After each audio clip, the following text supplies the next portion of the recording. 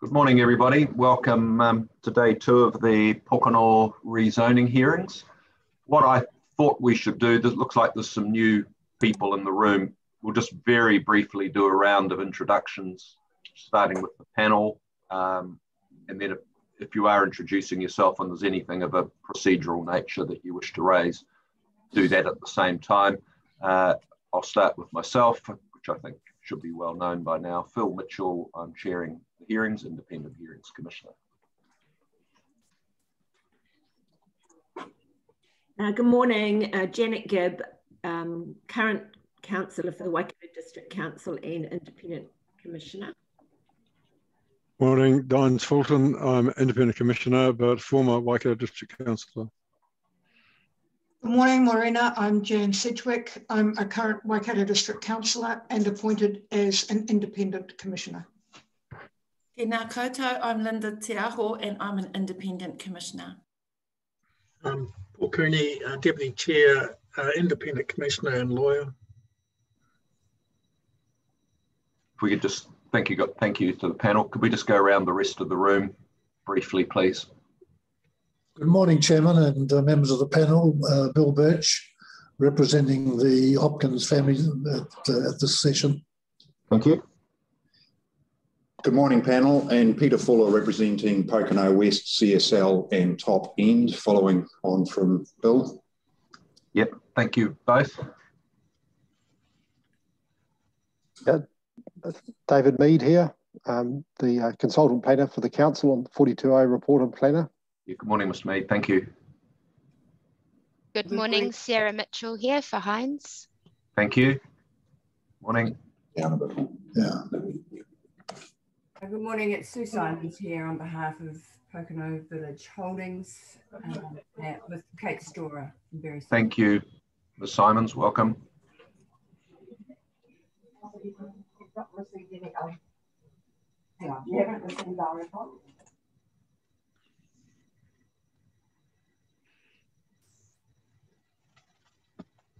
We've got a couple more people here that we've got T Singh 001. Apologies, we're just having a few technical difficulties. My name is Taljit Singh Sandhu. I'm a strategic planner with Waikato District Council, and I'm here with Jay McCartney. Thank you very much. We're just observing. Thank you. It's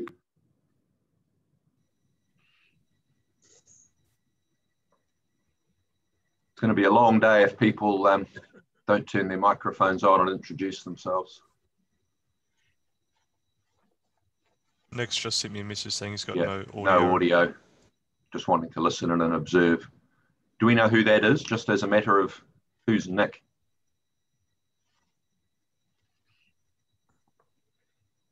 Might be Nick Rala from yesterday, but I'm unsure. If he could just send a note through so that we know who he is, that would be good.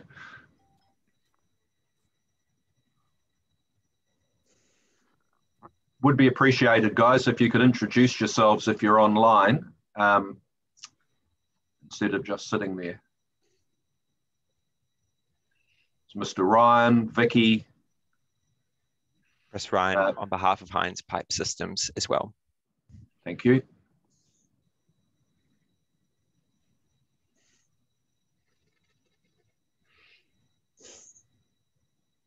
Could Vicky please let us know who it is, please? Technical difficulties from Singapore, listening in for Hopkins. Thank you.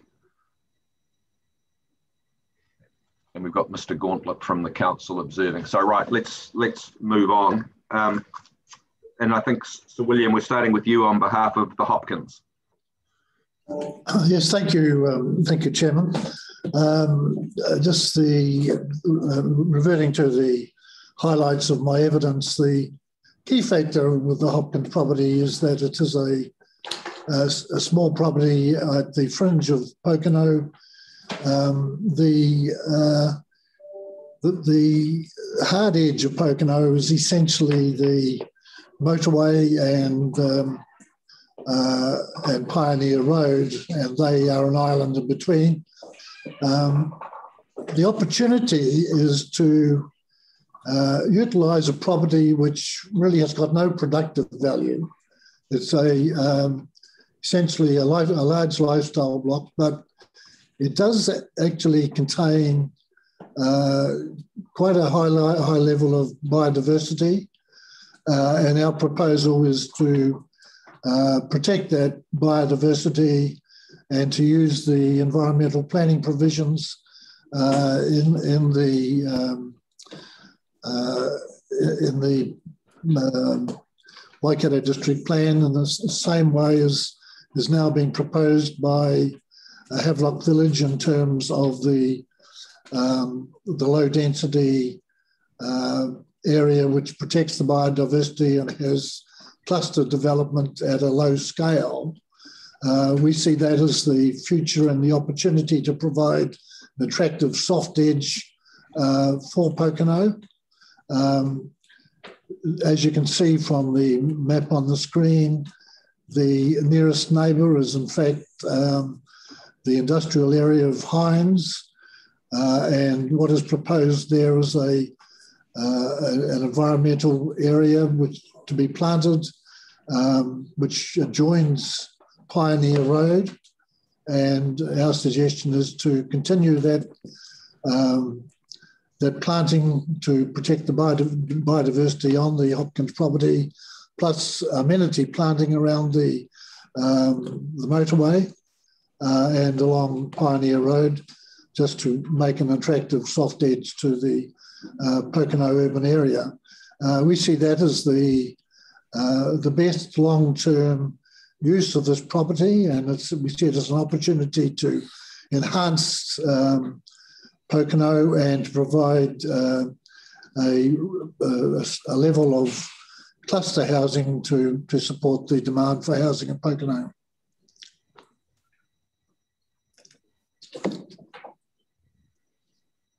That's all you wanted to say? Yeah, that's something. Well, you asked for highlights, and that's the. Oh no, that's fine. I just didn't want you to feel shortchanged. That's all. But that's fine. I think we understand that, and the plan attached to your evidence, your rebuttal statement, pretty clear. I suppose the other factor, Chairman, is that the Havelock Village development, as recommended by David Mead, does in fact provide a sort of a similar edge to Pokeno as what we're proposing. And the Havelock Village development also provides an alternative route from Pioneer Road, and for the people on Pioneer Road, including the Hopkins, direct into Pokeno Village without going on the motorway, and thus avoids the rather dangerous intersection between Pioneer Road and the motorway. So this complements what is recommended for Havelock Village, and it sort of builds on the environmental planting and planning at the edge of the industrial area, and we think it would enhance this whole area of Pokeno and provide a nice edge to the urban area. All right, very good, thank you. Let's see if there's any questions. Mr. Fulton? Yeah, just one, all the planting and the mitigating measures that you're just referring to would have to be done before the subdivision could take place. Is that what you're telling us? Yeah, absolutely, yeah. In my highlights package, I did submit some photos of the gully areas and the wetlands that run through the Hopkins property. And really this is an opportunity to protect those and to plant those up. I agree with David Meads that some of the planting is amenity planting rather than for the protection of biodiversity, but with a combination of amenity planting, screening the motorway and Pioneer Road, plus the protection of the biodiversity, I think it would be an excellent outcome for Pokeno. Yeah, just looking at your photos, it looks to be as a substantial amount of work would be required, wouldn't it, in that planting? It's a very large area to to plant to mitigate along the expressway and also into Hines' area and so on? That is correct, but with these environmental protection areas, that's true in all cases. You know, they do involve a substantial amount of planting and protection of the planting areas. Okay, thank you. Thank you. Ms. Tiaho? Kia ora korua. Yesterday we heard a lot of evidence and submissions around reverse sensitivity, in particular in relation to the Hines property and what they may want to do in the future. I'm not sure if you're aware of all of those submissions, but what would you say to those extensive submissions on reverse sensitivity and how that would impact this one of your clients and others later? Yeah, I am familiar with the debate about reverse sensitivity and the suggestions in respect to those. I don't think that reverse sensitivity in this case will be an issue, largely because of the extensive area that's now being proposed to be planted by Hines. That is a very large area which separates the Hopkins property from the Hines industrial plants that exist today, and also their proposed expansion towards that environmental planting area. But there is a large gap. In fact, I think what's proposed for the Hopkins would build on what's now proposed by Hines in terms of their environmental planting. It will continue that across Pioneer Road and will add to the buffer between the industrial noise that's generated. And I don't see any line of sight difficulties. I mean, the houses on this property of the Hopkins can easily be oriented towards the east, overlooking those extensive wetlands across the other side of the motorway.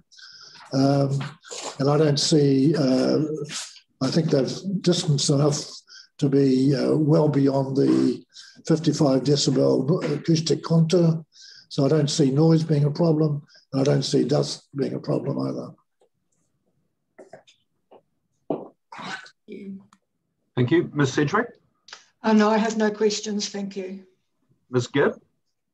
Yes, thank you. Just wondering about, you talked about noise and dust. I may have missed the light. So what's your opinion about the light? Do you think that it would be not an issue, or what do you think about the lighting? There's been quite extensive photographs. Yeah, I agree with David Mead's comments in his 42A report about that. I think there'll be lots of opportunity on these properties to orient their houses to avoid light being a nuisance. I mean, the way that the houses are designed. In addition to that, you're going to have a lot of planting between this property and the Hines property. I mean, we would prefer Hines not to expand onto the proposed zone that they're talking about, but we do support the planting that Hines are proposing. We think Hines are being a little bit unnecessarily aggressive in terms of their insistence on reverse sensitivity issues. I think those issues can be dealt with, but we would certainly prefer Hines not to actually expand into the gully area that they propose. Okay, thank you. Thank you. Mr. Cooney? Yes, thank you, Sir William. What is the size of this property? Oh, good question. I thought you might ask that. I don't have it in front of me, but James, can you provide that? It's a relatively, it's in the area of about 8 hectares, I think, from memory. And what's it currently used for? It's underutilised, but there is stock grazing on it. Yeah, and there's a house on it, a dwelling. There's a resident dwelling on it, and there is some stock on it. quite a lot of the land is quite steep, and that's proposed to be planted. There's substantial wetlands through the property, and those are proposed to be planted. And there are several small clusters proposed of residential buildings, and that would be dealt with through the EPA provisions in the proposed district plan. What sort of legal protection would you be able to give to ensure the maintenance of those protection areas or planting areas?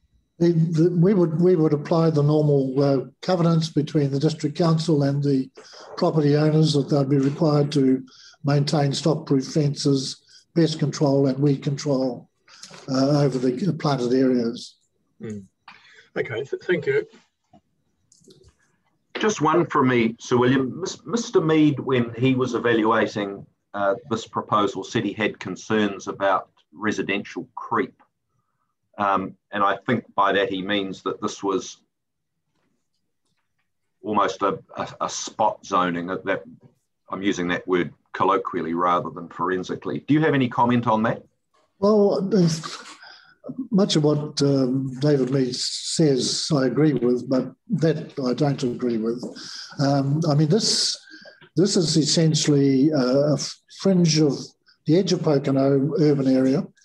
It's very similar to the stance adopted by Havelock Village with their environmental protection area, where they see that as being a link to the river. Well, this provides a soft edge to the motorway. The motorway is the hard edge of urban Pokeno. This is inside that and would provide a softer edge to the urban area. I mean, as you come down the motorway, whether you're travelling north or south, you would see this environmental planted area. The houses that would be clustered on the area, probably there'll be about 4 groups of 3 or 4 houses. They would largely be screened by the amenity planting, and what you'd have is a nice soft edge to the Pokeno urban area as you view it from the motorway. So I don't think it's sort of urban creep, because it is actually sort of inside the hard edge of the Pokeno village already. What about the movement sort of southwest, back sort of along the backside of Havelock across the other side of Pioneer Road?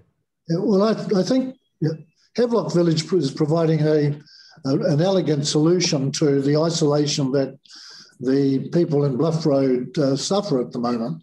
For them to get to Pokeno at the moment, they've got to go on the motorway, and they go through that rather nasty Pioneer motorway interchange. The Havelock development is going to provide alternative links to the Pokeno village urban areas and the facilities of Pokeno.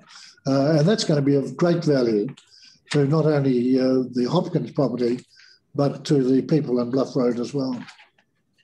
All right. Thank you very much, Sir William. Thanks for your evidence and your presentation today. Yeah, thank you. Thank you. Mr. Fuller. Thank you, Mr. Chair. Can you hear me okay? Yes, we can, thanks. So we do have quite a lineup today, and we are obviously addressing 2 different groups of clients, Pokeno West and CSL and Top End, subject to what the panel considers the most appropriate. But at least in my legal submissions, I suggest that I address effectively the matters across both, rather than separating them out throughout the day, and other witnesses may do that as well, and then particularly address the one outstanding issue with the recommendation report for CSL in terms of the countryside living. And maybe the other witnesses could also follow that format if that's agreeable to the panel, rather than effectively running 2 different cases today. We're happy to accommodate whatever way you think best presents your case. I mean, it's your case or cases, so we're happy either way, whatever works for you. Thank you. Well, I think we'll basically address the matters that are common to both and deal with both at the same time. Also, is it acceptable to the panel if once a witness has presented their evidence and answered questions that they may leave and potentially be available if there was any further questions later in the day by Zoom? Yeah, that's absolutely fine. Thank you for that, Mr. Chair. So, dealing with some of the main issues that are in the threads that I understood from the hearing yesterday, I suppose one of the biggest things that we're all tackling here is just how we manage growth and what level of growth we're actually trying to provide for. I think it's important, obviously, that the NPS is given effect to.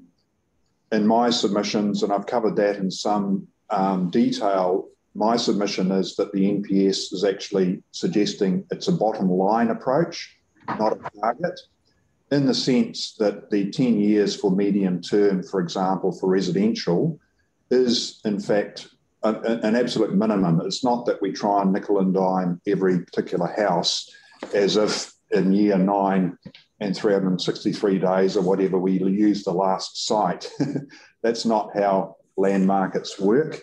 It's a minimum standard, and while we actually generally very much support Mr. Mead's recommendations, in my submission, the NPS has actually got a slightly different expectation than the one that he interpreted, which is to try and allocate growth in a very sort of refined way as if it's a target.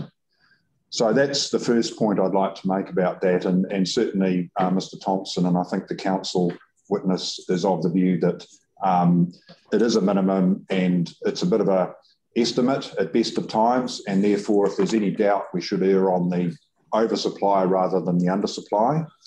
Just a point I think the panel's already picked up in the previous decision on Ohiniwai. The Waikato Regional Policy Statement, obviously an important document that has to be given effect to, but predates the latest NPS, so more weight on the NPS. Also, the 2017 strategy is only in its first stage, the growth strategy, and as I pointed out, I think in paragraph 50 of my submissions, the second phase is actually to take into account the NPS in the future-proof strategy. So I think that the panel, if it's not already aware, needs to be very mindful that that strategy can be taken into account, but it shouldn't overly be relied on, because it's actually going currently through a second phase, which is actually to take properly into account the NPS. So that was sort of jumping into some of the meta growth issue. Now, just to ensure the panel, I think you're familiar from the site, the sites that are a question here, based on Mr. Mead's presentation yesterday, and this is his figure 5. But yes, Area 20 is commonly called the Munro Block, and that was in fact notified with the plan change for residential zoning. So we're very much supportive of the council position on that. In terms of medium density, which has been proposed, we are relaxed about that. We are positive about medium density, but we do also see and take on board Mr. Mead's point that maybe it's a bit premature in the sense that more work could be done. And if medium density can be achieved through the standard rules, but by application with criteria, we'd be happy with that. Now, initially it all focused on the Munro Block, but then the owners were encouraged, I think, to work with the Munro Block, as I've indicated in my submissions, and this is where Bill knows the history, that those owners were also interested in development, and the council in fact suggested, well, why don't these groups of owners work together? So that's what's happened, and I think it's been said yesterday, and we totally support that it is very appropriate that these blocks are treated in an integrated manner, part of the same catchment, and more work was done in response to some questions Mr. Mead had about things like road connectivity between the two blocks. And we've provided plans to the council, which in our view demonstrate that these blocks can be developed sufficiently and well together in an integrated way. Now, one question also, I suppose, at the big picture level that was apparent to me yesterday was structure planning. How much, when, timing, has sufficient been done? Now, our first point to make on that is that this area 20 and 21 is not like some areas where there was very light submissions with respect to other owners and detail and technical work in the original submission supporting the applications. The panel will be aware, I think, from the evidence that Construct did a master plan for the Munro block that's been integrated across into CSL and Top End. And for all intents and purposes, if you look at schedule or Appendix 1 to the RPS in Auckland, if that's to be used as a template, I appreciate it's across the boundary. And you went through and you looked at all of the criteria for a structure plan in my submission that has been achieved for these two blocks. It may not be the case for other areas. There has been questions, for example, about Pokeno East and infrastructure and integration across State Highway 1. That may be a different position. Those aren't my clients, so I'm not going to say too much more about that, but there have been questions raised. But for example, when Wes Edwards has raised issues in a traffic sense in our submission, that doesn't really apply to Pokeno West because the roading pattern as per the evidence of Leo Hills works, and upgrades in the future modelling will be required as per normal once the residential zones are known and once they've been determined. So those two areas. Now, the one area that maybe just to focus on is maybe if James, can you bring up the plan with the 100 RL? Yes. Yep. Oh, sorry, need the mouse back. Thank you. Yes, we're driving things at this end. Hopefully, okay. We have for the. I note from the hearing yesterday, the panel was interested in where the 100 RL line actually intersects with the landform in the Havelock case, and we've gone ahead overnight and brought up a plan. So that's effectively the CSL and Top End land, and for the panel's benefit, that's where the 100 RL, that green line, intersects across those two blocks.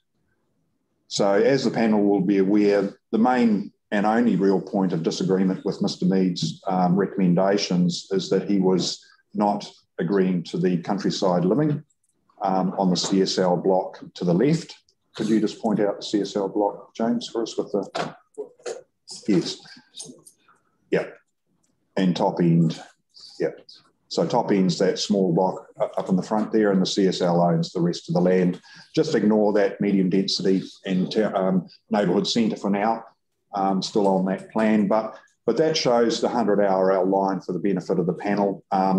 In our submission, and it's a technical area, I won't dwell on it too much, but Mr. Pryor has addressed landscape concerns. And it's interesting to note, from my understanding yesterday of the discourse yesterday, it seemed that the concerns from Mr. Flavel and Lucy Rutherford were mainly concerned with the views coming down the Bombay Hills looking out to the south. In our submission, this site is a bit more discreet, and we still suggest that it is appropriate for either the countryside living zone or the environmental approach that has been adopted by others. We support that as well as per the evidence. Just another area that came up yesterday, James, if we could maybe just go back to the just the views of the Zoom, thank you, was the balance of jobs and housing. And there was some suggestion that we're overcooking residential versus jobs. And obviously that balance is important. A couple of comments on that. Mr. Thompson will go into it in more detail, but on page 39 of his evidence, he's provided a table of the jobs that are reasonably accessible to Pokeno already and ones that are coming up. And there's about 30,000 jobs that are available now within a 20 to 30 minute commute. Now, I appreciate commuting, still commuting, and there'll be up to 40,000 recently, and that's to areas like Pukekohe and Drury South, which the congestion on the Southern Motorway really mainly obviously is from Drury North. So there are jobs in the area, And it doesn't mean to say that there aren't jobs also in Pokeno. And Mr. Thompson has pointed out that during a building phase, which Pokeno is in, a lot of the employment is actually in the construction business. It's plumbers, electricians living in the area and constructing the township and other development. The other thing too, I think that it's important to appreciate that this is not the last shot at zoning for Pokeno. And the Bunnings case in Queenstown made that very clear when a witness sort of somehow presented evidence as if this 10 years for the life of this district plan is the only opportunity for a certain activity to take place in the zone. Now, the court very much rejected that approach. It very much endorsed the idea that zoning is dynamic. We heard yesterday that there may be a suitable industrial area north of State Highway 2. There's nothing to stop the council or anybody else seeking a private plan change for further jobs-based areas in 5 years' time, 2 years' time, 3 years' time. So I wouldn't think that the balance is something that the panel should be overly concerned about at this stage. There's a huge need for housing, and that is a top priority. It's a government national priority, and there are jobs that are accessible from the area. Could I just have the real estate figures up? Now, in terms of the amount of growth, and this stems off, for example, the speaking notes from Mr. Bottica that were circulated on the 11th of June. He's sort of gone through a fairly nuanced approach, thanks, James, of... Yeah, can you see that that shared screen with the figures? Yes, we can. Maybe if you could delete the tab thing on the right, or whatever it's called, the column on the right-hand side that's got all the, that get moved, that's better. Yes. So I don't know if you've got those speaking notes from Mr. Bottica in front of you, but he went through a fairly fine-grained analysis, and to his credit, he is now seeing, and Pokeno Village Holdings do now seem to appreciate that some residential zoning on Pokeno West is appropriate, but they're trying to rein it in, you might say, by this analysis, which he says is based on 140 dwellings per year over the last 10 years, and that will be no more over the next 10 years effectively, and then going into sort of do some fairly minute calculations as to how many dwellings. Now, just for the sake of the panel, and this is me as a non-expert person, I'm not a valuer, but I just yesterday, I think it was yesterday or the day before, went in to look at real estate in Pokeno and just brought up a sale and recent sales. And as you can see, these are admittedly fairly large sites with 4-bedroom houses, 921, 915, 1,035,000, 930. I mean, that's the product and the market, even in a fairly fringe area like Pokeno at the moment. Those are the prices that you have to pay to get into Pokeno. Now, Mr. Thompson has pointed out that even in the council's own study, 85% of the demand in the Waikato is for dwellings under 580k. 85% of the demand. So in all reality, we actually don't know at all what the demand is for Pokeno if we were supplying houses, for example, in the 500 to 600k range, which fits in with the Kiwi Build funding model as well. We just don't know what the demand will be. But for all intents and purposes, it's going to be strong and it's going to be high. So I have real difficulties with the approach that Mr. Bottica has taken, for example, in his very fine-grained analysis when the product that he's selling, for example, is this sort of cost. There's a lot of suppressed demand that's not being met due to these high prices. And that obviously affects affordability. The other thing which he's not fully appreciating is, and I think Dr. Davey and Mr. Thompson have rightly assumed, that you only get about 50% take up anyway. You can't assume that everything that's zoned is built. There's a sort of a fallacy in some ways that zone it and they will come. Zone it, it creates the opportunity, but there's a whole complex series of questions around building, which means that very often land sits idle for 10 years. So, yeah. I don't want to, sorry to interrupt you here, but I might just forget the issue on this point. Yes. I don't think I've read any evidence from your clients as to the pricing range you would offer properties at? Have you got that information? Yes, I think we do, Sarah, and I can't put my finger on it right now, but Mr. Thompson's sitting opposite me here. He's nodding, and rather than maybe me as a lawyer cover it, he's made a note, and he will. I think they have done some demand estimates for different price ranges, and this Pokeno is no different to other parts of the region. If you can supply houses in that $500,000-600,000 range, those are new home buyers. Those are even investors now with the new rules on taxation means that investment property, new property is still exempt. So they could be potentially interested in investing in rental property, which we obviously need rental, but also it's particularly those new home buyers, it's downsizers. You know, someone might move out of Auckland and go to an area like Pokeno. They can still see the grandkids, but they can have a new home, have an RV, have a lifestyle and put some money in the bank. Those are the sort of trends that Mr. Thompson can speak to, and he does have numbers on different demand. Yeah, okay. Well, we'll hear from him, but I am interested in the pricing estimates because you've got a property that is not easy, from what I can gather, to develop given its slope and steepness. So I'll be interested in the pricing range. Thank you, sir. And that raises an interesting point as well, because the higher the development costs, obviously, the more intensive development is useful to actually cover those development costs. And that's why we don't quite know what the market will want to buy there. But we're very open, well, the landowners are very open to actually new typologies like terraces and things like that. And Mr. Mead talked about that a little bit yesterday. If there may be a market for those, we don't know. But they would certainly increase the intensity of development, less rural land is needed, and that would help overcome some of those higher development costs as well. So it's a good point. I might just, I am just mindful of time. I could talk more, but I would like to, just to be fair, spend a little bit of time with the submissions from Pokeno Village Holdings, just to address some of the points that were raised in those. And I'll start with some case law that they cite at, I'll just find where they, at paragraph 4.8 of the Pokeno Village Holdings submissions. We'll obviously hear from the signers tomorrow.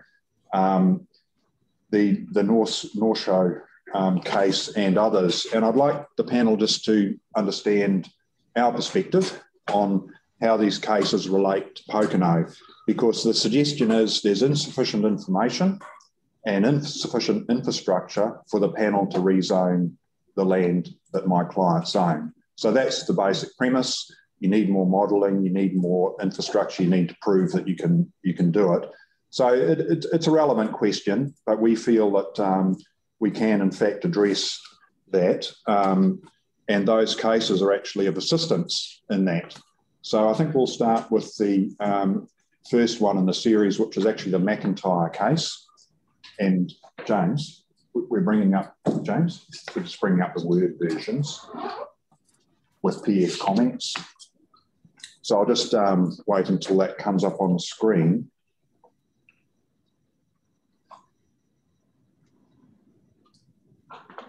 I have sent these through to Fletcher, and he may have emailed them if you. He has, but I think it's fair to say we've, other than observing that they've arrived, that's the only attention we've given them thus far. I fully appreciate that, and that's why I just have highlighted from our perspective what we consider. So that's just starting to come up now.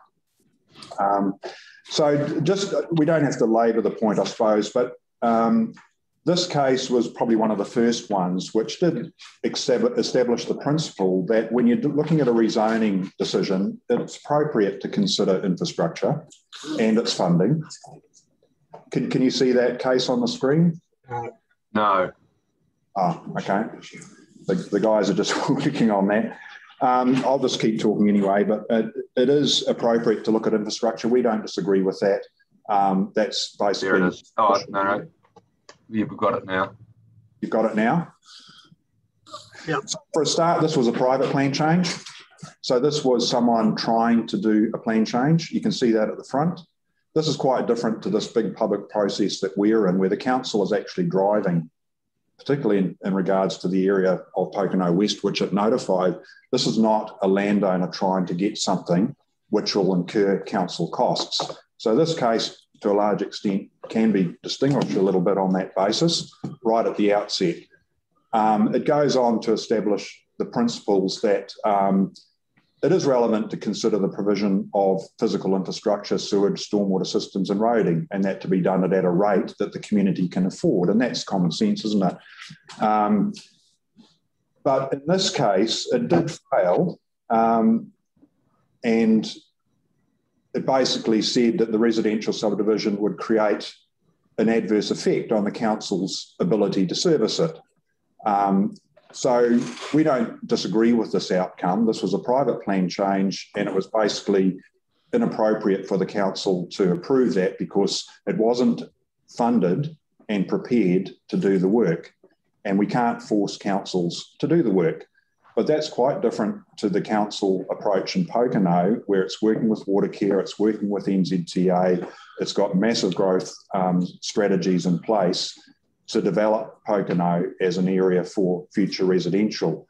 So we're in quite a different situation to this case in McIntyre. And then if we go, James, to you can have a look at this in your leisure, but not that you have any leisure. That was probably the inappropriate word. Not at the moment. When you're on a panel. The Coleman case, if we just go to that.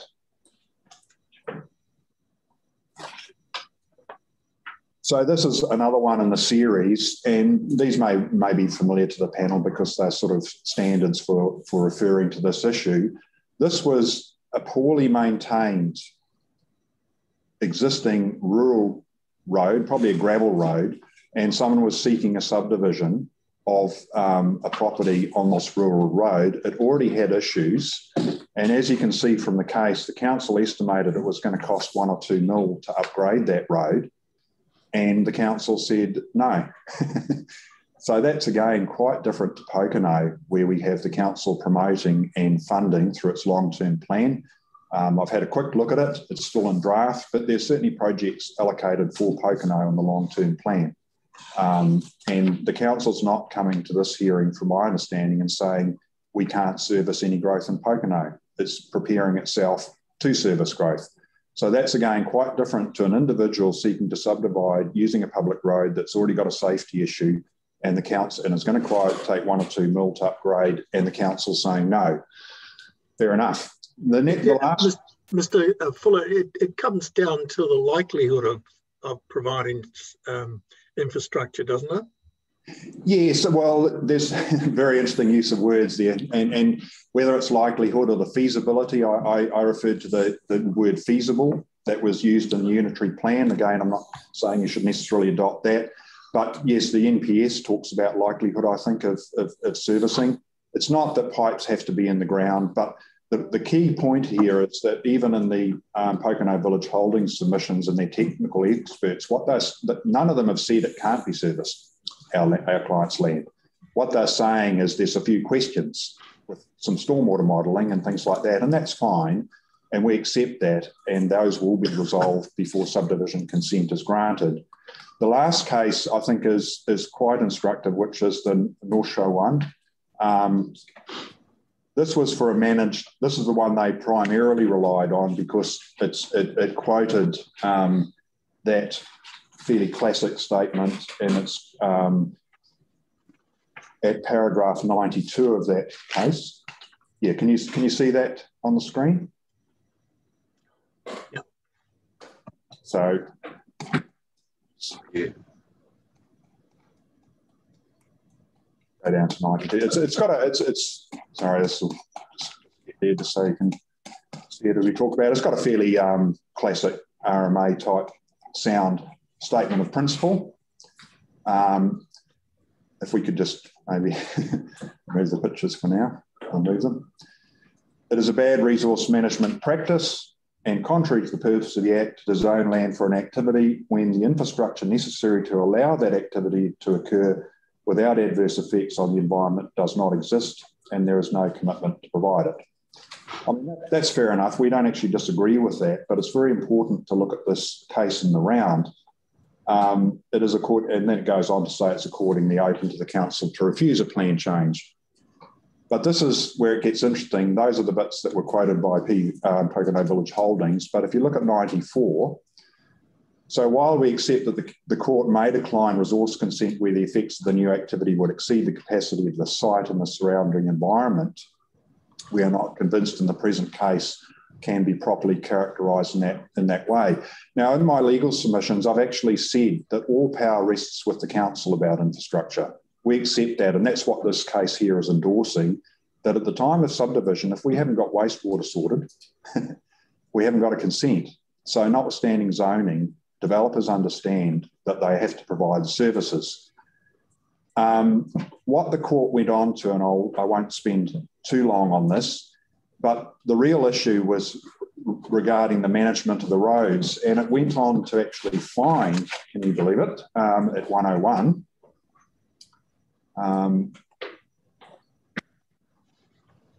The issues with servicing, this was a landfill, it was going to have an impact on the road, but the court, this is a recent case, the principal Environment Court judge now, we consider relevant consideration in our discretion as open to the agency itself. So there is a responsibility for the agencies to resolve these issues. Around decision making, we consider that the road upgrading issue in this case can be squarely addressed by the road controlling authority through a number of the options and management of the road as outlined above. And it went all through the powers that they have. So when Mr. Edwards, for example, for Pokeno Village Holdings said there will be some roading upgrading, what this court is saying is that's not the applicant's responsibility, that is the responsibility of the agencies, unless there's a particular intersection, as we know, with a resource consent that you can ping on an application. There is a responsibility for the agencies to service land and development, and that's what this court is saying. So we actually think that the case they're intending to rely on is indeed actually helpful for the rezoning of the Pokeno West and other land, because it highlights that this is a partnership with agencies that have the power to put in the infrastructure. Now, the other thing which I might just touch on with regards to the approach in Pokeno Village Holdings is at one point they're saying, and this is, I think, one of the major weaknesses in the way that they framed their argument, they're saying that there's a lack of commitment to public infrastructure. We don't agree with that. And they were also sceptical about my client's ability to put infrastructure in. But then they actually talk within the legal submissions, and I could refer to the paragraphs, but you would have read them, where they triumph the fact that the development consortium has been very successful at providing infrastructure.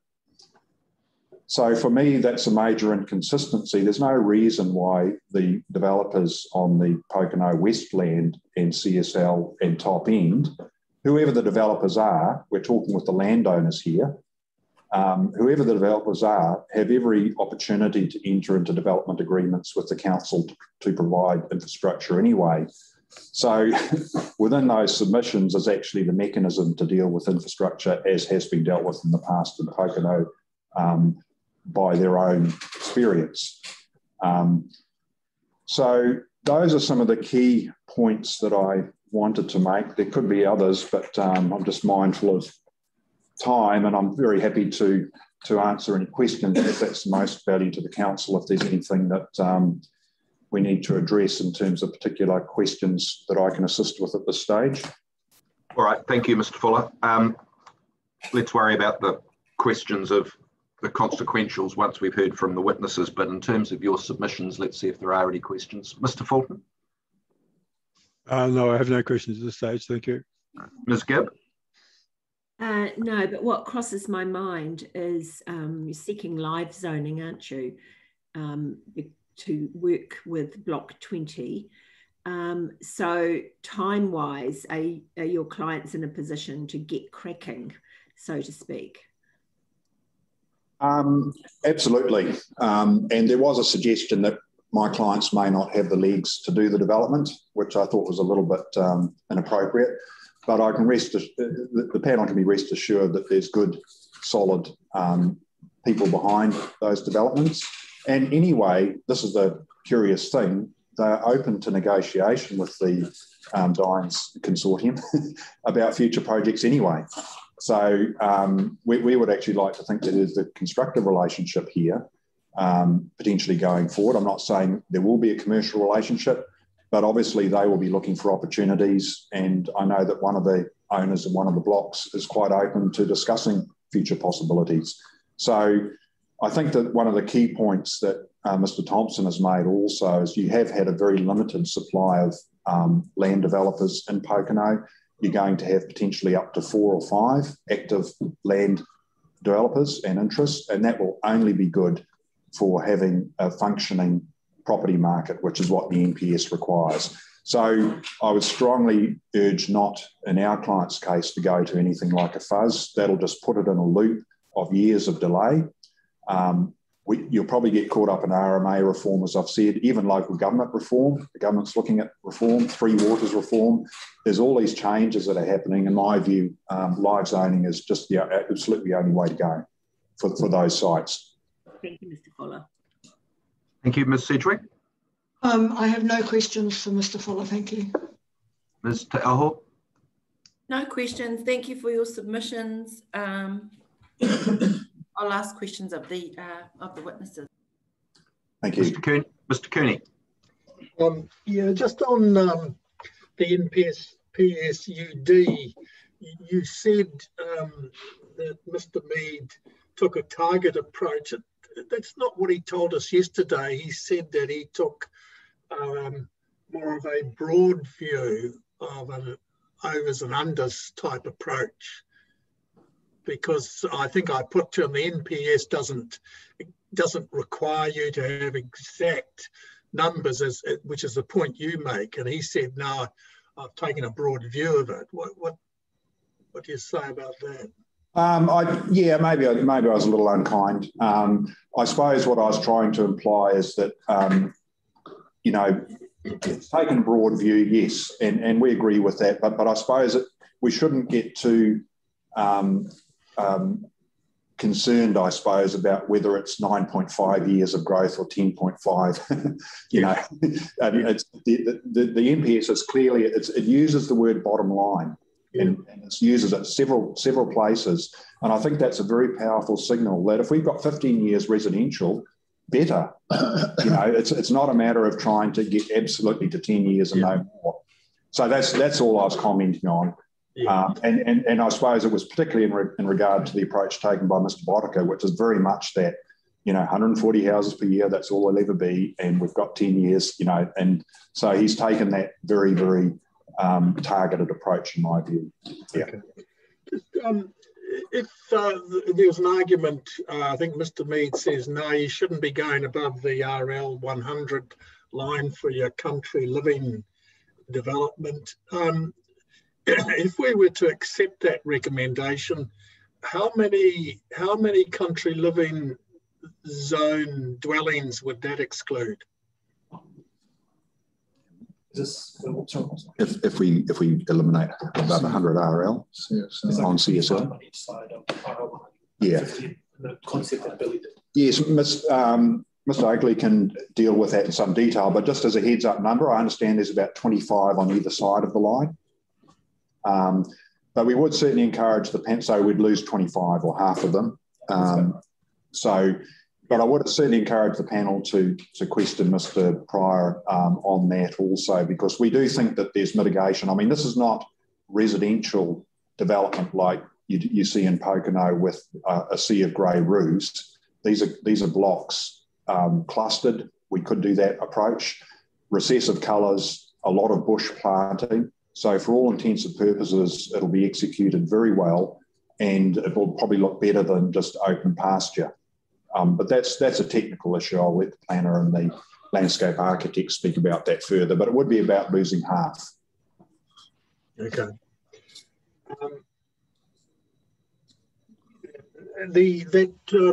That case you quoted, the last one you quoted. Yes. Did the roading in that case, it just wasn't up to scratch, but it wasn't it wasn't a roading situation where the road was so bad it didn't warrant granting any rezoning because no one was prepared to improve that road. Is that the sort of threshold? Yes, I think so. And yes, you're absolutely right. It wasn't that there was an identified traffic safety risk or anything from my reading of the case. Again, Mr. Hills can probably comment further. It more was, this is a landfill. There will be a lot of trucks. It's going to have an impact. So who's responsible for that? And the fact of that impact was not a reason to decline the consent. In fact, the court was quite clear AT had all its powers to be able to upgrade roads. It's a bit similar to that, the old case at Lun Ave with Whinstone Quarries, where, you know, the wider network effects of a development is something that just has to be borne by the agencies that are dealing with that. They get money and funding for that. Yeah. Okay, thank you. Thank you, Mr. Cooney. I have no questions. Thank you, Mr. Fuller. Thank you, Mr. Chair. Well, I'll introduce Mr. Birch. So you can lead off with his summary from the development perspective. Mr. Chairman and panel, this today, of course, is the culmination of a huge amount of work over a long period of time. It was very early in 2018 that we were asked to put together a team of specialists to work with the Waikato District Council in proposing the development of initially the Munro block and subsequently the CSL and top end property blocks.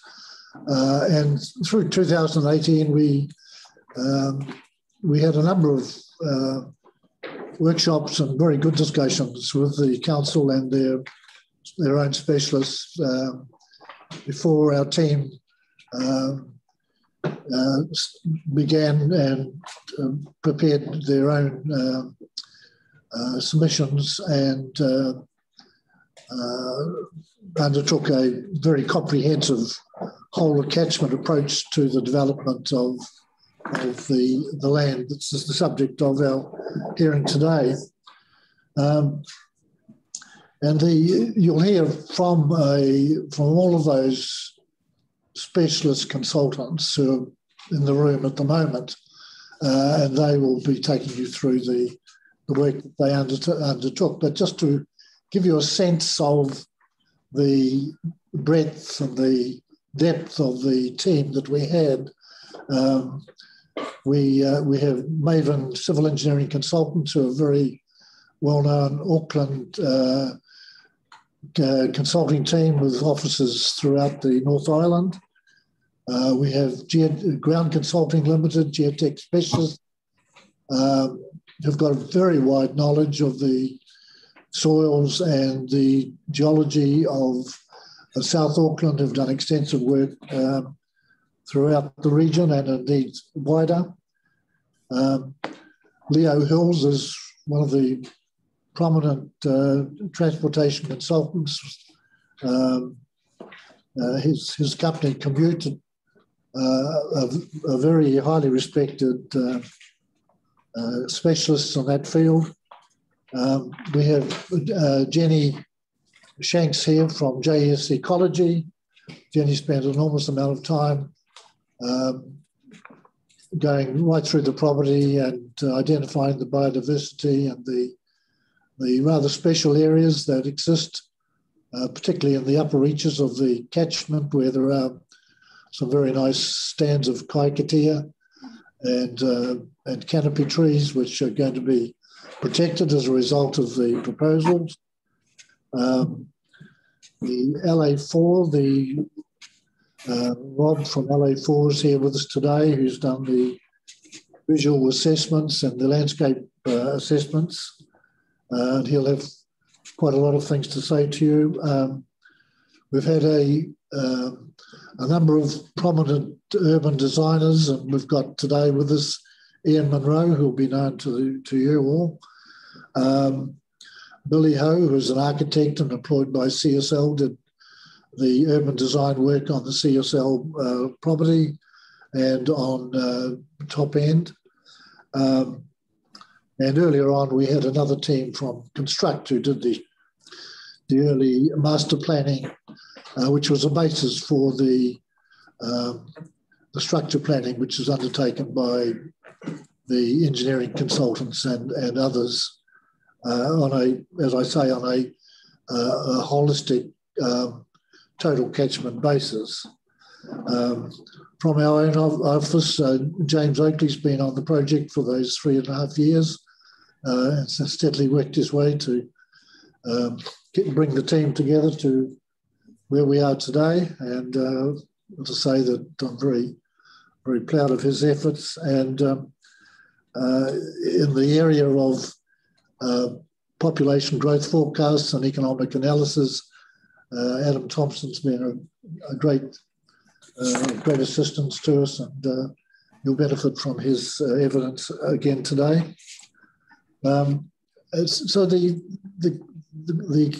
combination of the work of that team has led us to be very confident about the quality of the development that's proposed, and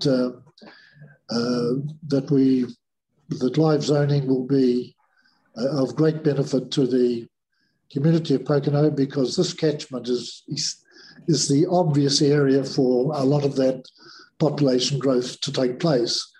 Now Pokeno itself has a range of topography and contour, and a lot of the development that's been done is of similar contour. Where the Carter block's being developed, extensive earthworks have been undertaken there. We're hoping in the development of this catchment that we can minimise the earthworks. We want to the extent possible, to preserve the form and the character of the catchment, but some earthworks will be possible, and we're satisfied that where there are issues of steep contours and stormwater issues, that they can be engineered to provide a very satisfactory outcome. It's very clear to us that the housing crisis and the population growth and the demand for housing in the Auckland region, and in South Auckland in particular, really needs to be addressed urgently, and we see Pokeno as supplying a significant contribution to dealing with that issue.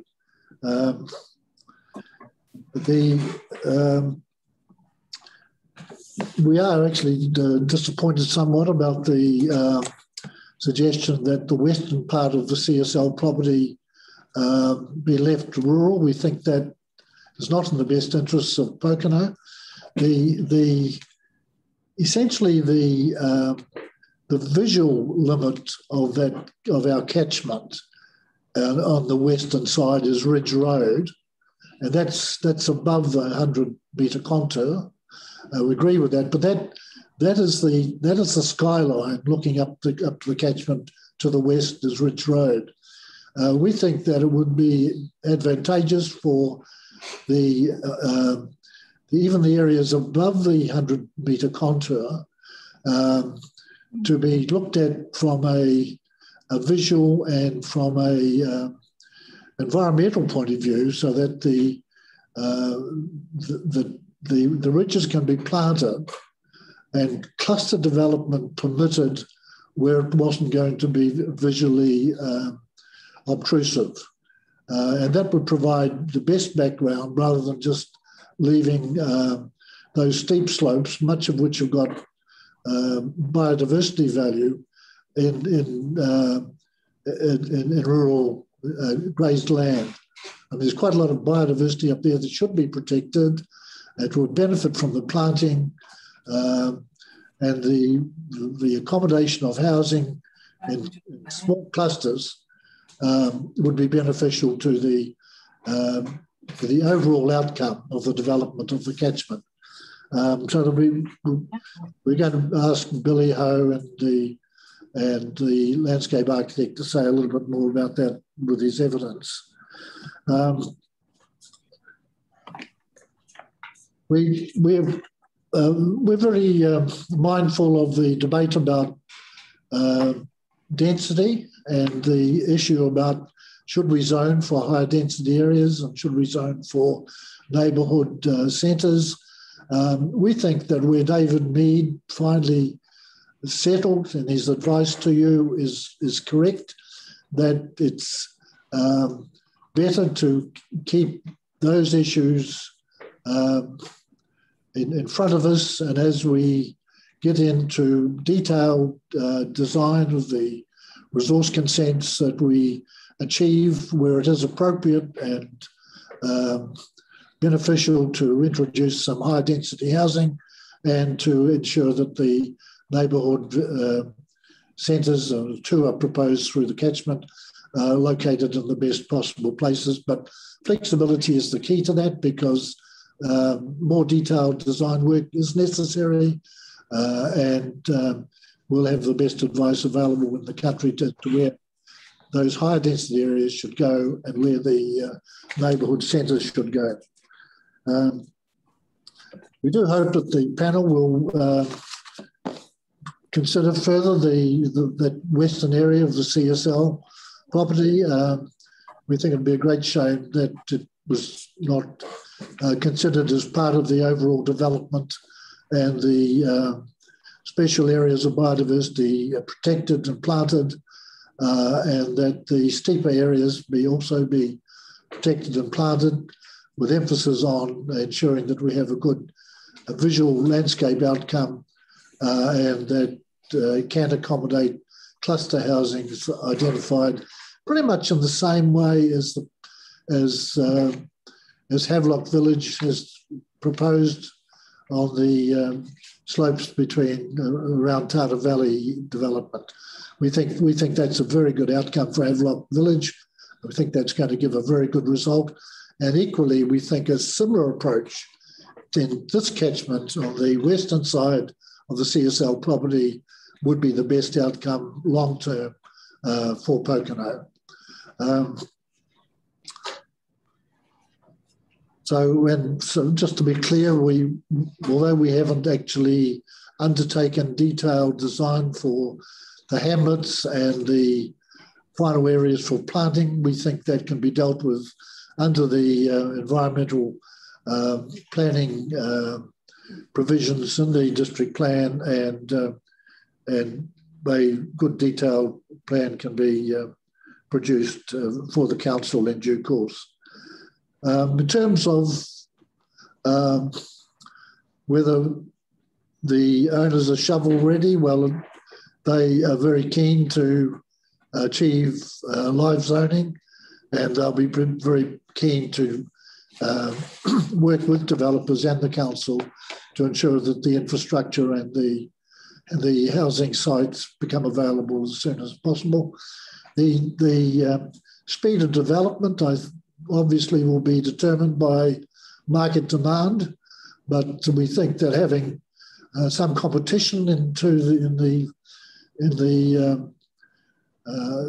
whole of the Pokeno area will be beneficial, that there'll be opportunities for new home buyers to choose between developments of one developer or another, and the introduction of competition will be beneficial to the district as well. I certainly welcome all our consultants here today, and just take the opportunity collectively to say thank you to them for their work over the last 2 or 3 years, and for their advice to us, and for their dedication and efforts that they've made to accommodating in our hearing today. So if there are any questions by the panel, I'd be very glad to answer them. If there are specialist questions, I may suggest that they be directed to one of the consultants, but in terms of context or the management of the project at large, I'm very happy to answer any questions. Thank you, Sir William. Let's see if there are any questions. I think with that rave review of your consultant team, you've probably almost guaranteed that they're going to pick their fees up for the next phase of the project, but I'll leave that for you to figure out. No, their fees are very, very tightly managed, Mr. Chairman, I can assure you. I see. Very good. So nothing's changed.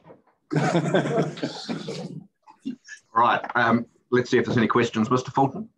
Yeah, no, thank you. Thanks for the overview. I think it was very helpful just to have a big picture painted. Thank you. Ms. Sedgwick? I have questions, but I will save them for the RAVE team. Thank you. Good on you. Ms. Teaho? I'm not sure who to, I've just been going through the summary statements, but I do want to ask a question about how the vision and strategy Te Ture Whaimana has been given effect to. And so I'm not sure which person would answer that question. Could you perhaps clarify the question, Linda, just for us? Yeah, sure. So Mr. Fuller talked a lot about infrastructure, and in particular, there's an issue around stormwater and three waters generally. And we've heard a lot about the slopes and the impact that might have, and whether the sports field is going to need to be used for that.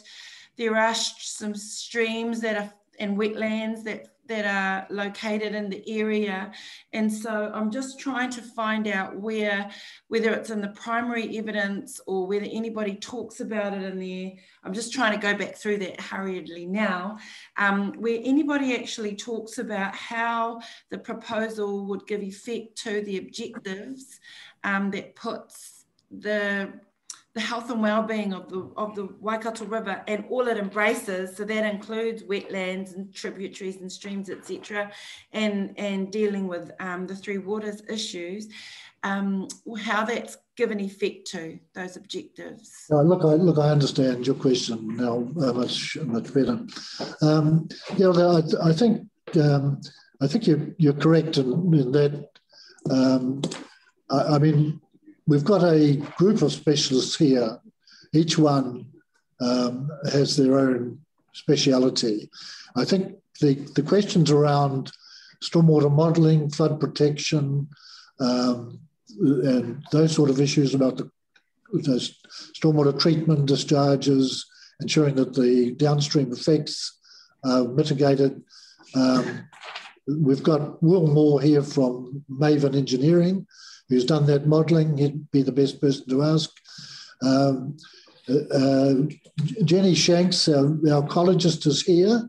She has spent quite a lot of time on the ground, a lot of time looking at the national policy statements on biodiversity and stream protection and clean water. She's the best one to ask about those issues. We've got Rob here from LA Ford, the landscape specialist, very well-known landscape architect who's highly regarded in Auckland, is able to talk to you about the visual effects. We're very conscious about those things. We also I've quite enjoyed actually reading David Mead's Section 42 reports, because I think all of us at times become concerned about sometimes the conflict between national policy statements. On the one hand, the council being required by the government to accommodate population growth forecasts and to have live zoning available, at the same time not being able to build on versatile soils. So where are you going to build? And the issue about protection of wetlands and the need to, protect the quality of the water and to treat the discharges from the roofs and the impermeable areas. How that's done. We've got all the team in the room today that can answer those questions. So as they come up, I suggest that you explore it with some vigour. Yeah, thank you. So I was just been looking back through the evidence and just don't see those explicit statements about the vision and strategy in particular. I can see that they've addressed, you know, as you say, different aspects, but yeah, just an explicit response about how the vision and strategy is from each of those witnesses would be great. Okay. Thanks very much for that. Maybe if I can just jump in. Yes, there's sort of two components to the question, the way we understand it. One is the technical, which is Will Moore primarily. But in terms of meeting the objectives and policies of the vision and strategy, James, Mr. Oakley, the planner, will certainly speak to that question. So thank you for that. All right, thank you. Ms. Gibb? No, nothing from me, thank you. Mr. Cooney? No, thank you. No, and I don't have any questions either. Thank you, Sir William. Thank you, Mr. Chair, and thank you, Sir William. Probably did the introduction of the team that I should have done, but he did it much better. So there you go. Did you get a mention? Yes, I think so. Well, my memory is a bit fuzzy, but that's okay. Fraser, I'll ask Fraser Walsh to come now because he can then get away, but he did the geotechnical work, and I think it's probably one of the least controversial areas, but the panel may have a different view. But he can speak to his statement. He's just getting set up.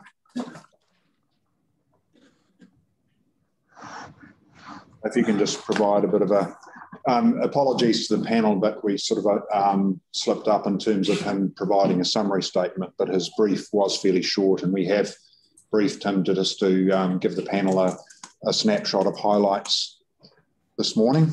Thank you. So he's going to do that. Yeah, good morning. My name is Fraser Walsh. I was asked about 2 years ago to provide a geotechnical appraisal of the proposed developments. I think probably rather than going through my evidence in any sort of particular order, I think the best thing to do would be to go to the figures that are at the end of the evidence, if that can be brought up on screen. Oh, Fletcher can probably do it.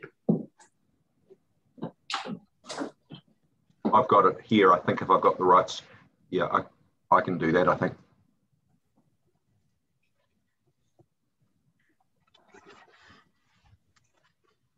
Might have to. Is that what you're referring to, these ones? Yes, that's the one. So basically what I was asked to do was provide a geotechnical appraisal of the proposed plan change areas. They encompass the areas of the CSL Trust Block, the top end properties, and the Munro Block as well. It was more of a top end type survey where it involved site mapping and field mapping, as well as looking at the topography, etc., just to see what I felt were some of the potential geotechnical constraints that might have come up as a result of the mapping that I did. So that's really summarised in the figures at the back of the evidence. And in those figures, you'll see there, and this is sort of represented really in the way that way it's proposed in terms of the zoning of these particular areas where there's medium density residential type housing I see within the more eastern portions. Do you want to get them to get that map up? Yeah, either. So if you go to figure 2, so you got drawing, yeah, that's the one. Yeah. So that just sort of shows some of the mapping that was undertaken, where you see within the eastern portion of the block, you have a lot more, that's the green coloured topography. So that's gently sloping topography where there isn't much slope involved. Areas like that are obviously much more conducive to medium density type residential housing and earthworks. And then as you progress slowly and surely to the west of that block, you'll see that the areas of yellow, which sort of corresponds to moderately and steep slopes, progressively increases.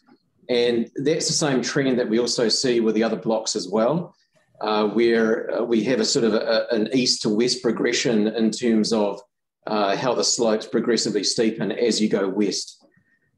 So basically, out of that, I have, if you then go on to figure 3,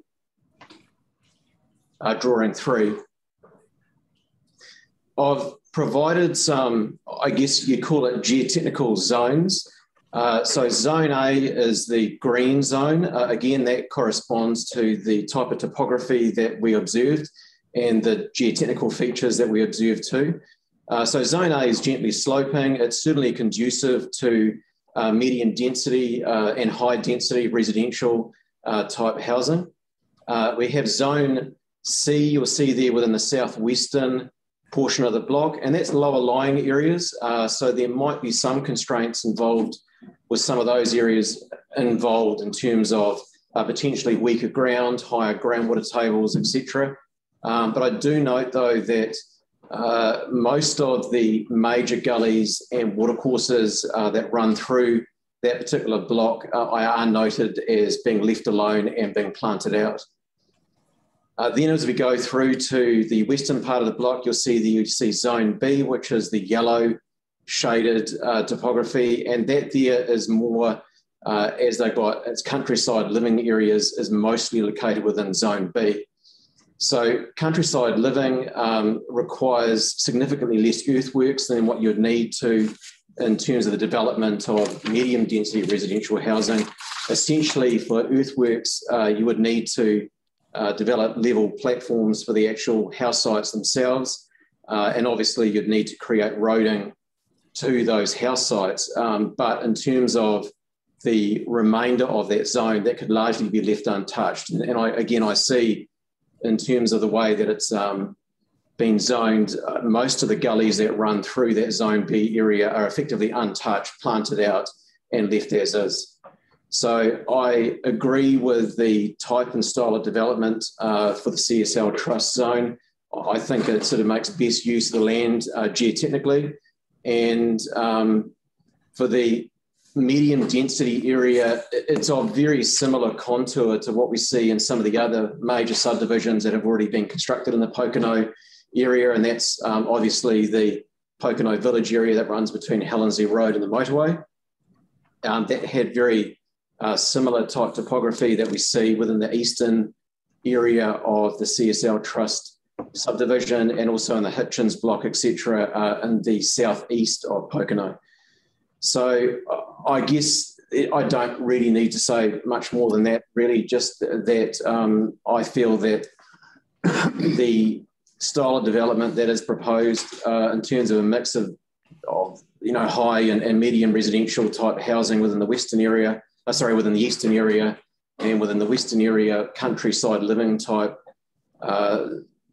living and zoning is appropriate for the geotechnical constraints as they present themselves.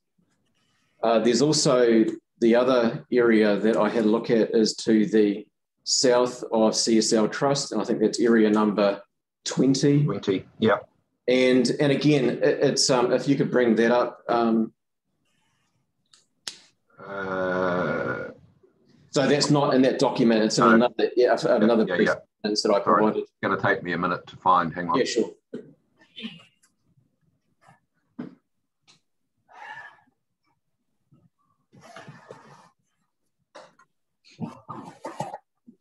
Mr. Chair, I have it in front of me if you'd like me to put it up. Oh, yeah, that'd be great. Yes, please.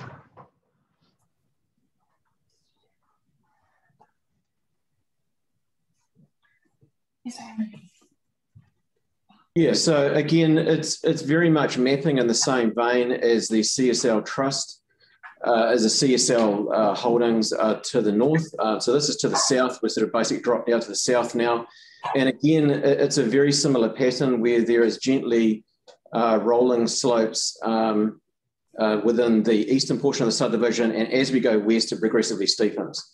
And again, the zones that come out of that, if you just jump to figure 3, are very similar in itself too. So you see the next 2 figures are effectively just sort of taking a northern chunk of that zone, and then the other figure is a southern chunk of that zone.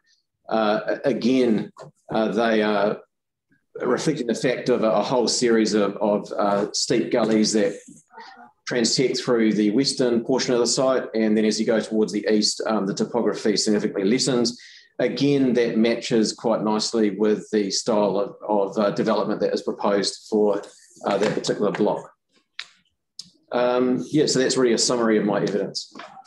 Very good. Thank you, Mr. Walsh. I'll check with the panel to see if there are any questions for you. Ms. Gibb? No, nothing. It was very clear. Thank you. Ms. Sedgwick? I wonder if you might make comment, and I know you've touched on it throughout your evidence. What effect would you expect subdivision and infrastructure to have on the ground flow and the water and the groundwater tables, and the overland flow paths on the underlying soils? And I'm thinking that you're at the top. That's then going to go down to number 20, to the Munro block. What's your opinion on the amount of water that we know is endemic in Pokeno? So you're referring to surface water flows or groundwater flows, or both? I'm probably referring to both, and thinking of the impact of a loss of permeable surface. Yeah, sure. So I think Will is touching on, from Maven's, touching on the civil type side of things in terms of dealing with stormwater. So I think that's probably a question better reserved for him. I mean, I guess in quick summary, it does increase stormwater, outflow, but not without a subdivision itself. So the rules are quite clear that you can't generate the way that you handle stormwater. You have to do it in a very careful way so that you're not creating flooding effects downstream. But again, we'll handle that. So my question is related to the soils. Are the soils capable of managing and handling that? Or would you expect it to have to be a far more extensive catchment management plan put in place? Yes, so generally the soils within the western portion of the site, that's the more steeply sloping parts, they will, the soakage ability of those soils is a lot more reduced. However, on saying that though, with the proposed planting that is going to be going on through the gullies, it will actually improve that significantly, because basically pasture land has got to be the worst form of any water retention style of land management you can possibly create. It just sheds water very, very readily. So by changing it to these big planted areas that are proposed, that will help that significantly. In regards to the eastern portion of the subdivision where there is medium density, etc. type housing, I don't know what the specific idea around stormwater disposal is for that area, but normally it would involve a combination of soakage structures and detention ponds and holding ponds, etc. That would manage stormwater from those areas. But again, that sort of hasn't been my particular brief. Okay, thank you very much. Thank you. Ms. Tiaho? No questions from me, thank you. Mr. Fulton? Yeah, just one, and maybe come up in transport, but the servicing of the countryside living area that you referred to, was that intended to be serviced from Ridge Road, or was it intended to be serviced from the bottom end?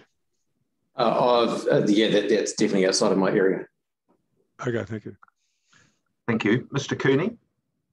Yes, Mr. Walsh, what's the degree of difficulty to develop these sites? Is it physically, are they difficult sites to develop? There's a lot of cut and fill and that type of thing? Yeah, it depends really on the style of residential housing that occurs. So if you have medium density residential type housing where you do need to generally provide gently sloping type sites and a lot of subdivision infrastructure and roading, etc., which is in the eastern portion of those subdivisions, to me, it's a similar scale of earthworks that would be required for much of the other subdivisions that have gone into Pokeno so far, in terms of the scale and size of earthworks. As you would go towards the west into that sort of countryside living type zone, there the earthworks is substantially reduced. And the reason why is because you only have to provide safe and stable house sites for the actual building platforms themselves. You don't have to provide safe and stable, an entire land package that's safe and stable. You only have to basically provide safe and stable infrastructure in terms of getting roads up there and the actual building platforms themselves. So the earthworks along those particular areas would just essentially involve flattening of ridge crests and things like that. The soil excavated from those ridge crests would be most likely put down into the eastern portion of that particular block to fill up maybe potentially some of the lower lying areas, etc.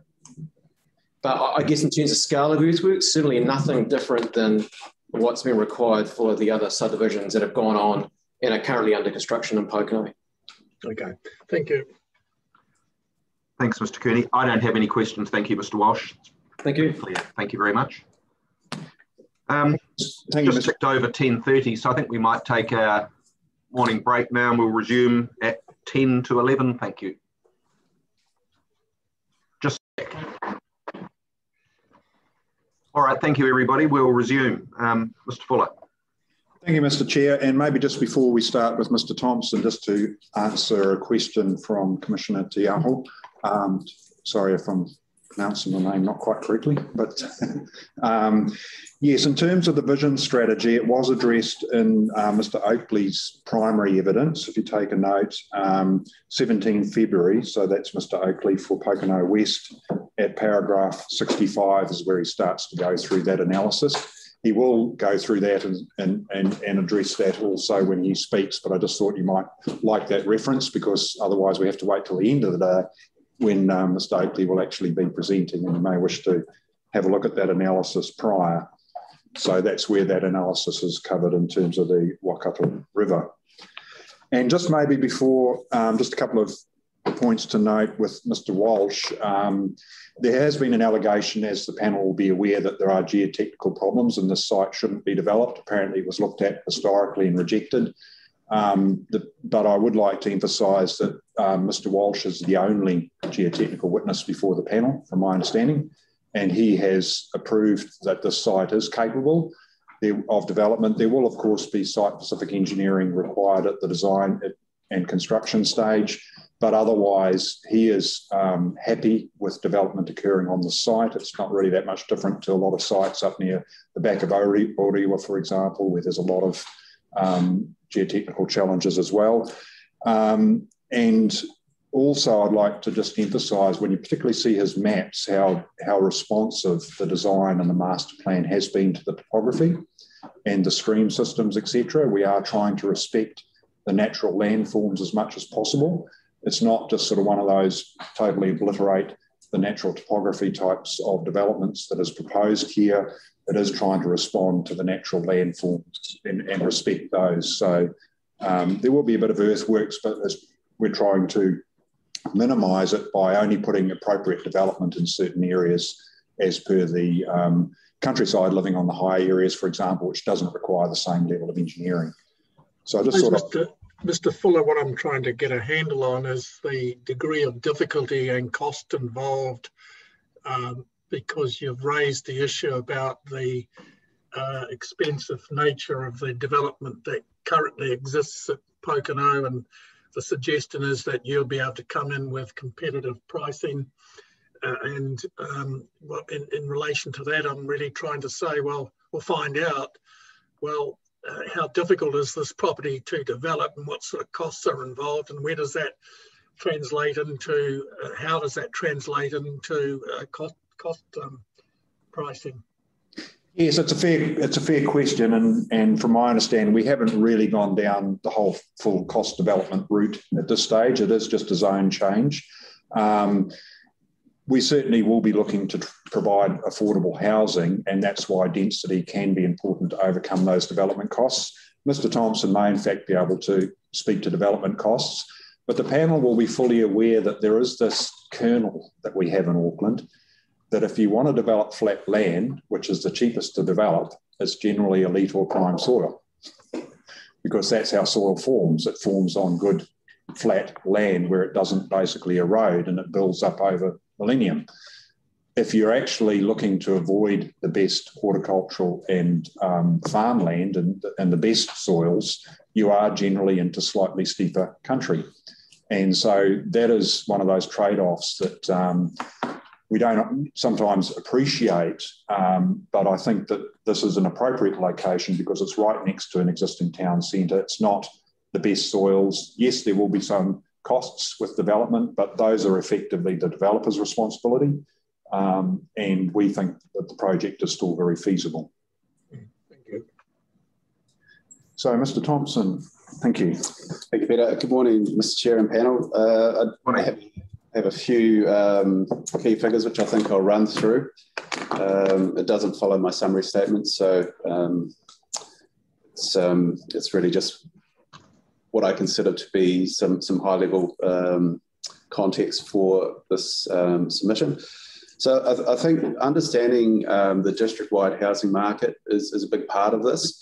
I know a lot of the evidence focuses just on Pokeno, but really Pokeno is a big part of the Waikato housing market. So the key numbers there are that the council estimates demand for 7,100 additional dwellings over the next 10 years for the district. And of those, 6,200 or 85% for dwellings that are less than 580,000.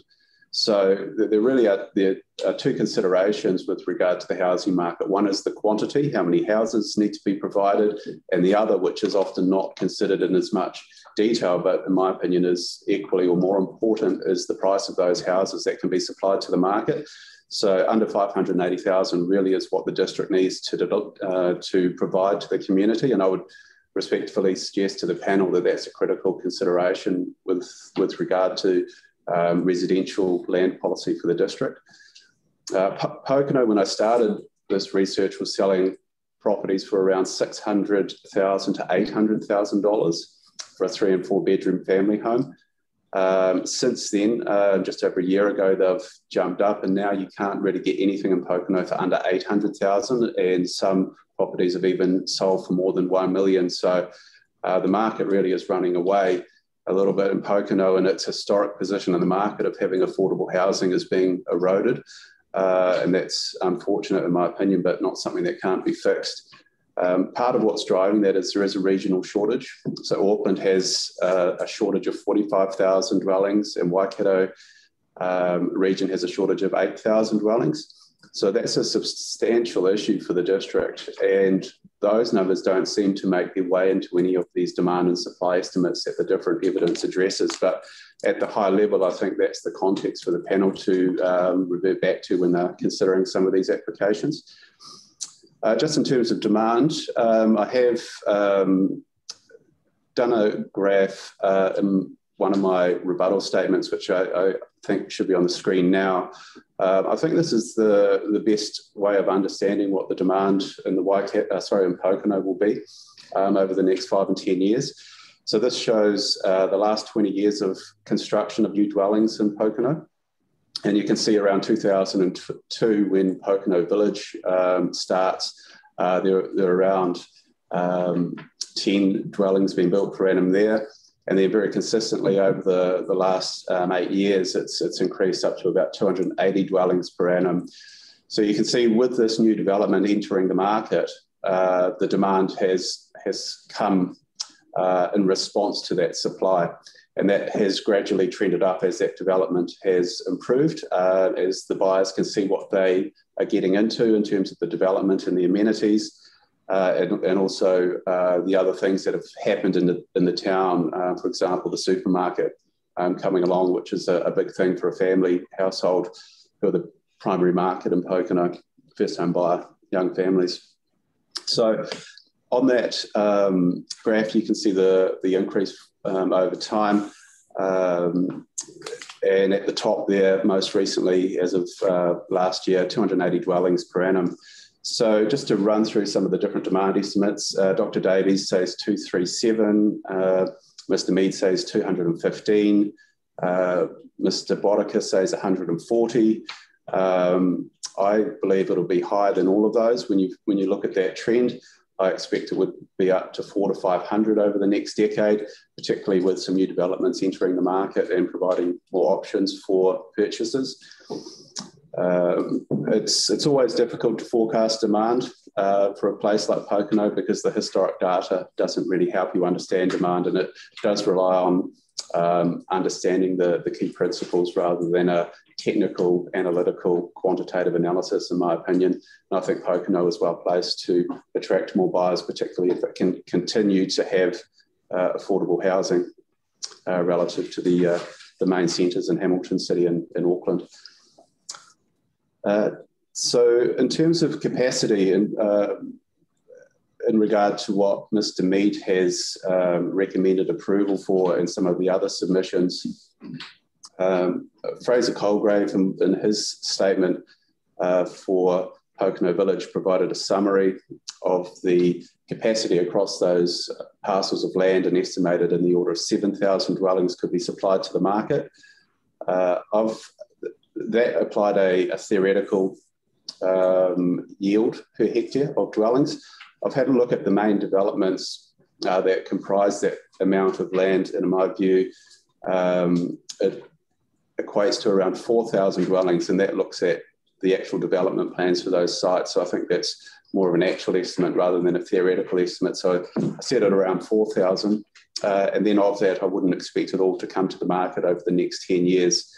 And I agree with Dr. Davies in that regard, that perhaps in the order of 60–70% of that can be expected to come to the market over the next 10-year period, because there are always unforeseen reasons why developments don't go ahead, and I outlined some of the reasons in my evidence for that. So I think a conservative approach in that regard is helpful. One of the key aspects in terms of understanding how much will be supplied to the market and the price of that dwelling, of those dwellings that are supplied to the market, is the number of players in the market. So historically, Pokeno's had one developer, Pokeno Village, one main developer, I should say. And with the various proposals, I see an opportunity for several medium to large developments coming to the market. That'll create a fair amount of competition, both in terms of price and product diversity. And there'll be a lot of marketing from each of those developments if they go ahead. And I think that'll put Pokeno on the map more, and that will in turn increase demand for Pokeno. So I think having 3 or 4 players in the market is critical to an efficient housing market. And that's a big part of the consideration in terms of how the market works, rather than just looking purely at the number of houses that can be supplied. If you put it all into one developer's basket, then it's unlikely that they will sell sections as quickly as they otherwise would need to if there was a bit of competition in the market. Just quickly, in terms of employment, this is an issue that's popped up. In my view, it's reasonably straightforward to consider. There is industrial land that has been identified as a potential location. The 2070 document, there's no reason why that can't be zoned as it's required. I think in the meantime, there's sufficient employment opportunity within 30 minutes of the site. And then over time, I expect Pokeno will have some more employment opportunities. It's a great location for businesses, obviously very central to Hamilton, Tauranga and Auckland. It's actually the central point of all population in the top half of the North Island, which is really why some firms find it quite an attractive location. So I expect that will support employment opportunities.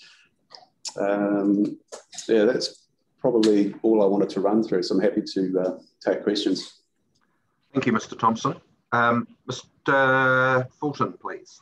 Yeah, no, I don't have any questions. Thank you. Thank you, Mr. Thompson. Ms. Gibb? No questions, thank you. Mr. Auhol? No questions from me, thank you. Ms. Cedric? Nothing, thank you. Mr. Cooney? No, and I suppose you can't do your pricing until you start the work if this is granted. But I was interested in your comments about Pokeno Village, they started off, what did you say, around about 600, was it, a couple of years ago? In 2002, they started approximately, 2012, and they, I guess in their first strong year of sales, had around 50 or 60 dwellings sold per annum, possibly slightly less than that, 40 or 50, assuming some would be other dwellings in Pokeno that are being built outside their development. And then over time, that's increased year on year. So that graph really shows that as development gets bigger, it goes from strength to strength in terms of its sale rate. And that's very common to these large developments because buyers can see what they're getting into and they have the amenities established in the developments such as parks and schools and shops, which make it more attractive to buyers. And that's really where these big developments get an edge in the market. Some figures of a couple of years ago, the price figures were around about 600, is that right? You did produce some figures somewhere. That's right, in the $600,000 to $700,000 range. As little as 18 months ago, you could buy a 3 and 4 bedroom family house, a good sized house, 180 square metres on a 600 square metre site. So certainly a very attractive form of housing and quite affordable for a first home buying household. And the primary market for those were young first home buyers with families and moving down from Central and East Auckland in particular, that they account for 70–80% of the buyers. So really people that couldn't otherwise afford to buy a good family house were able to buy one in Pokeno. Obviously, since then, the price of housing has jumped up quite quickly in Auckland and the Waikato by over $100,000 in the last year and a bit. And what's really driving that is the shortage, the historic shortage. As I mentioned, 45,000 shortage in Auckland region and 8,000 in the Waikato. And these district plan reviews are really playing catch up to try and get on top of that, on top of that issue. But yeah, at the moment, nothing under 800,000 for a family home in Pokeno. I would expect if there were 2 or 3 new developments and there was more diversity of products, so some smaller houses, townhouses, terrace houses, etc., that they would come into the market in the $600,000 to $700,000 range, given the current pricing. And I certainly think that would be in the community's interest if that was available. Where you do have multiple developments competing in one location, such as Red Hills in West Auckland, you get competition in terms of the type of product that the developers bring to the market and also price, as I mentioned. And what's happened in that area is there's been more townhouses and a few terrace houses thrown into the bigger conventional standalone type housing developments. So that would be my expectation if these 2 properties are approved for development. You would see a wider mix of housing than's currently available in Pokeno Village, which is very much just a standard suburban scale subdivision.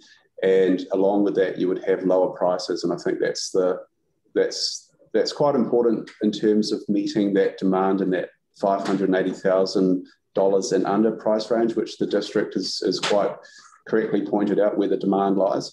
And I would note that the council hasn't put forward any specific strategy to address that central issue in terms of how to provide housing for under $580,000. And with regard to the national policy statement, that's where the demand comes from. That's where the demand is. So I certainly would support any development that enables that. Do you think with the development costs we can produce at that price? That was the earlier question. Yeah, sorry. Peter's just asked me to comment on the development costs. Well, if you're building a $650,000 house, that gives you roughly $300,000 or $325,000 for the lot price in terms of what the developer would need to realise to then in turn allow a builder to supply that house to the market at $650,000. So for a $325,000 lot, you're looking normally at around $100,000 to $120,000 worth of development costs, of which $50,000 or so would be for the civil works. Even if you had quite an extreme site in terms of civil works, you wouldn't normally exceed $80,000, $90,000, $100,000. So in total, you'd still be only at the high $100,000 to develop that lot, including all your contributions and other costs. So that would certainly still be feasible in the market, in my view, to deliver sections in the $300,000 to $325,000 range. And just for context, that was the price of sections 18 months, 24 months ago, when prices were $650,000 for the end house value. So yes, certainly I don't see that as an issue given for these sites. For these sites, it would need to be a very unusually difficult site in terms of civil works to not be feasible at $325,000 for a lot. Okay, thanks very much. Thanks for that.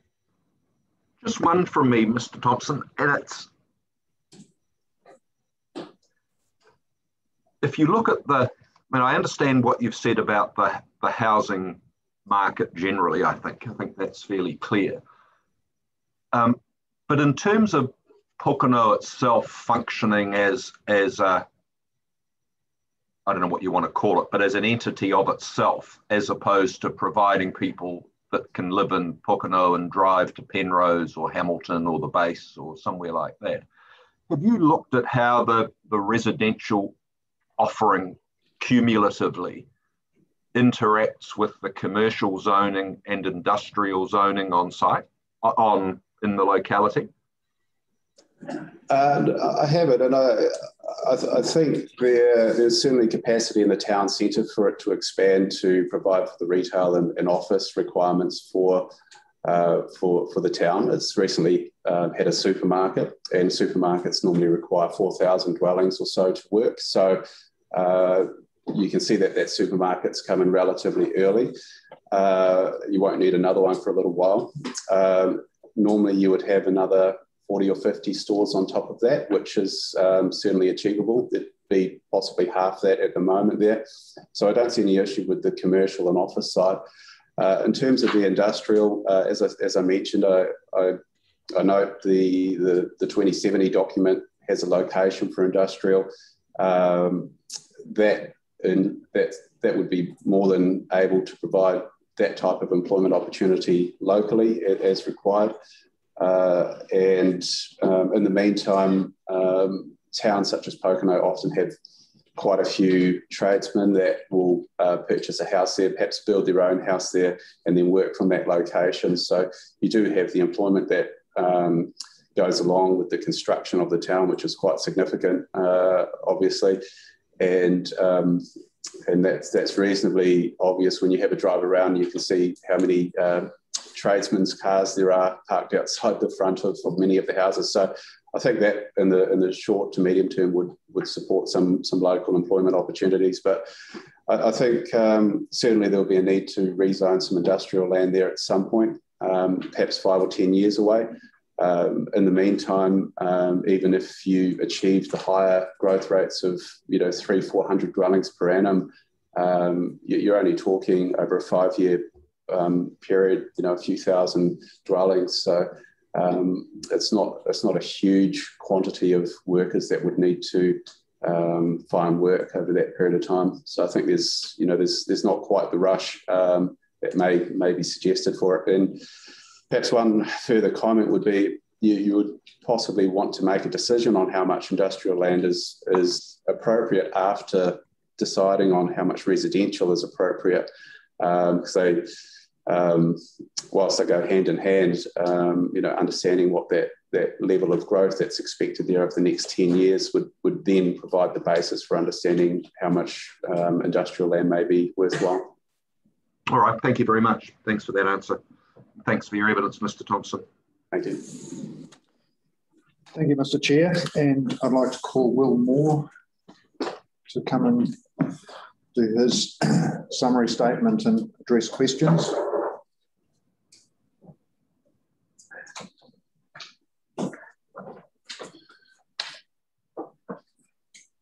So this is basically on infrastructure and particularly the stormwater situation, which obviously has been raised as an issue.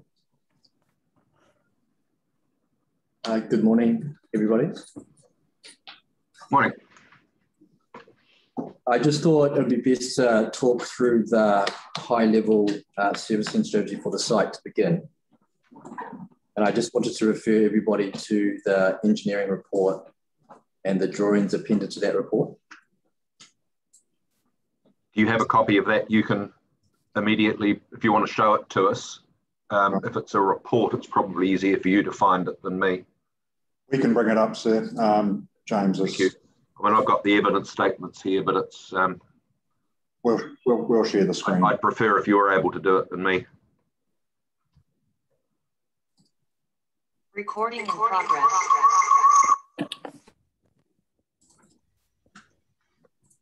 Sure what that was. Sorry, Mr. Chair, it was me. I'm having difficulties with my computer. I've had to go into another screen. Sorry, should be okay now. Okay, thank you. No, that's fine. There was some horrible feedback there for a minute, but looks like we're okay. Page 22. Page 22. So can the panel see that report now? Yes, thank you. Great.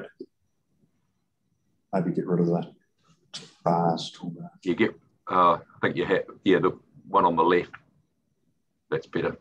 Could you make it, if you could just make it ever so slightly bigger, just click on the plus button at the top. If you can clear some of the toolbars from the screen.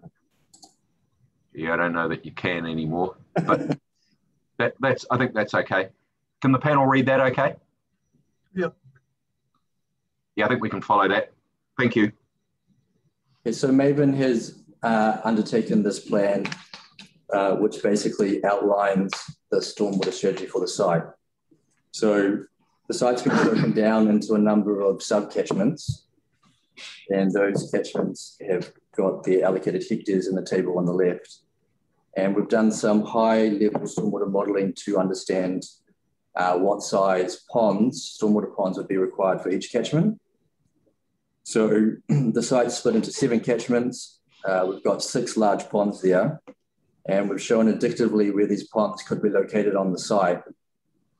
These ponds will provide water-sensitive design for stormwater. They'll provide stormwater quality treatment, and they'll also provide stormwater attenuation of the 2, 10 and 100-year storm events. This will basically achieve a stormwater solution on the site, which would prevent any downstream effects in terms of flooding and any increased flows to Waikato River or any of its tributaries. Obviously, this still needs to be worked through in more detail, and we understand the comments from the submitters, but we think we've done enough investigation here to show a solution that is feasible and achieves stormwater servicing of the site. James, if you could just scroll down to the next page. So the ponds here are shown with their sizing. It's just noted that these ponds will be located outside flood zones. And we've also shown how stormwater networks would connect into these ponds. It's envisaged that these ponds would store flows from rain events and then discharge to the stream which runs through the site. And again, this will prevent any increase in flooding to downstream properties. James, if we could just scroll down to page 28.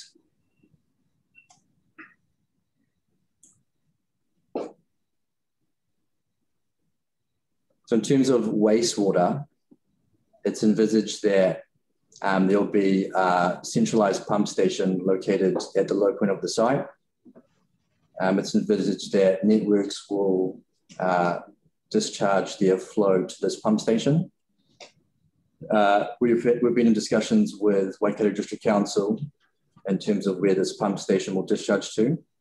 It can either go straight onto Pokeno Road and join into the existing rising main, or it could pump back to the town centre where there's another pump station already existing. And then this flow ultimately pumps all the way to the Pokeno treatment plant, which it has been confirmed that this has capacity for the discharge from our site. So just to note, the flows that are associated with wastewater from residential activities are relatively low in terms of other activities. So the industrial activities which are located to the east of our site are discharging far greater flows than our residential development is. Waikato District Council have confirmed that they don't see any issue in servicing our site in the future. And they are currently working on solutions which are to form part of their future projects to include the wastewater discharge from our site. If we just go down to water supply, which is on page 31.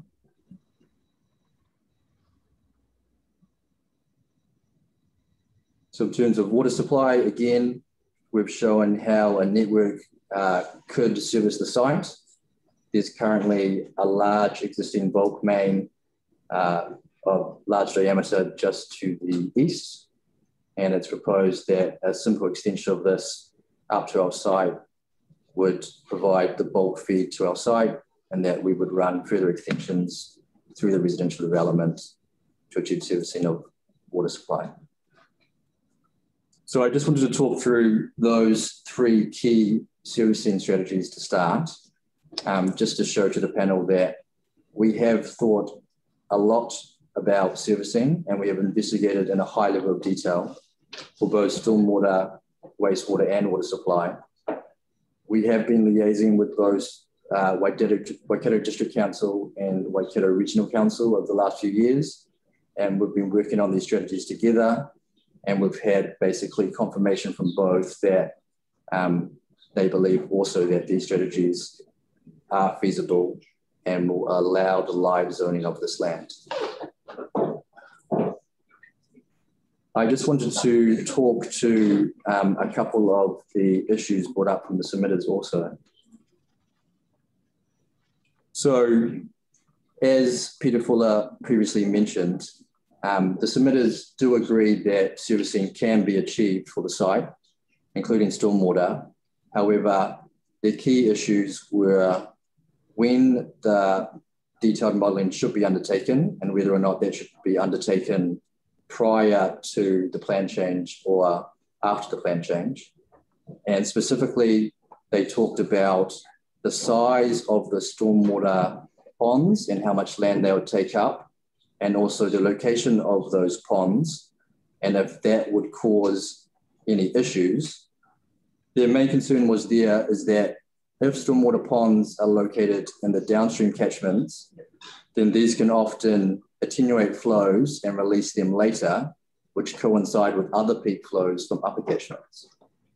So I just wanted to address those points briefly as well. So as previously mentioned, we believe that we've done sufficient stormwater modelling to confirm that stormwater management is achievable on our site.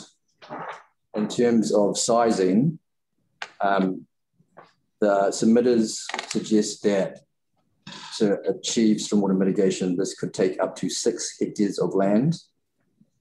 We've had a look at this. Obviously, we have sized our ponds, so we know how much the pond size will be within our land.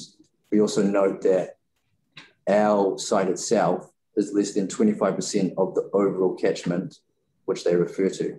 And so the size of our ponds is far less than the 6 hectares suggested.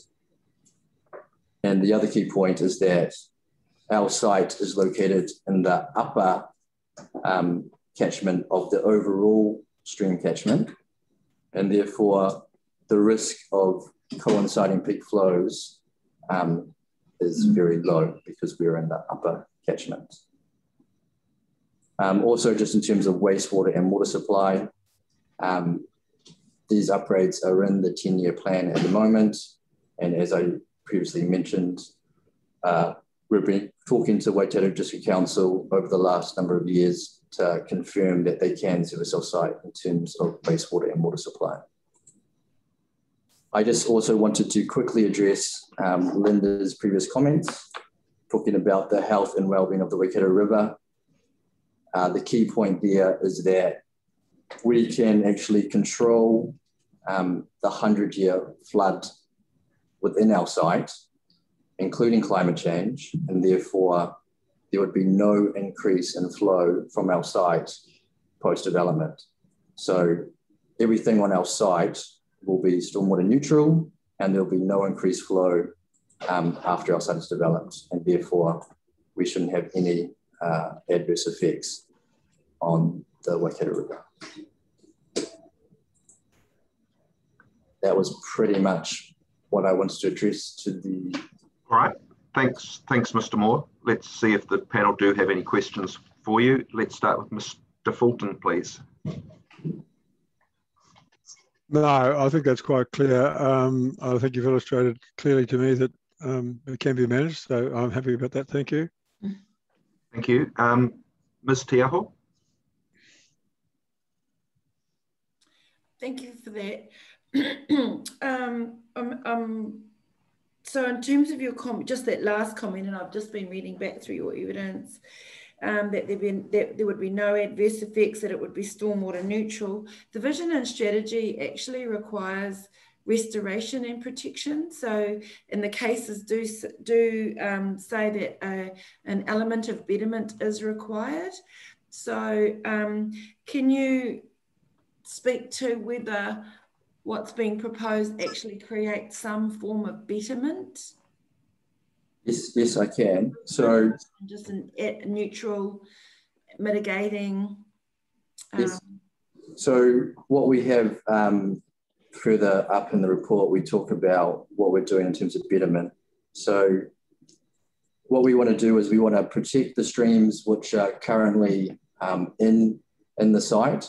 So we're going to do that by basically maintaining the low flows in the streams and also replanting a lot of the stream which is currently of low ecological value. When we do more detailed stormwater modelling as well, when the stormwater catchment plan or management plan is undertaken, if it is seen that there is downstream flooding issues, one way to prevent that or make that better is we can actually over attenuate. So what we're saying is at the moment is that we have proposed to attenuate to pre-development flows, but we can actually over attenuate so that our flows will be less than what is currently at pre-development.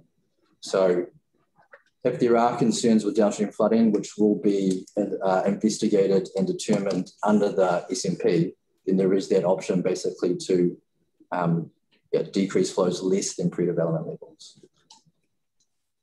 The question may have been directed also at quality as well as quantity in terms of flood flows. So would you like to maybe just address quality aspects, particularly non-point source pollution from dairy or from farming, for example, versus what will be the situation here where we're restoring all of the waterways, planting riparian areas, fencing off bush and that sort of thing. Have you got a comment on that? So in terms of betterment? Yeah, in terms of betterment and stormwater quality. So the use of wetlands throughout the development are going to treat stormwater to a very, very high level, 75% removal of suspended solids. That's going to create a nice natural feature to the development, but also basically have stormwater cleaner than is currently on site. So at the moment, as Peter said, there's grazing, there's stock, there is no control of the stormwater.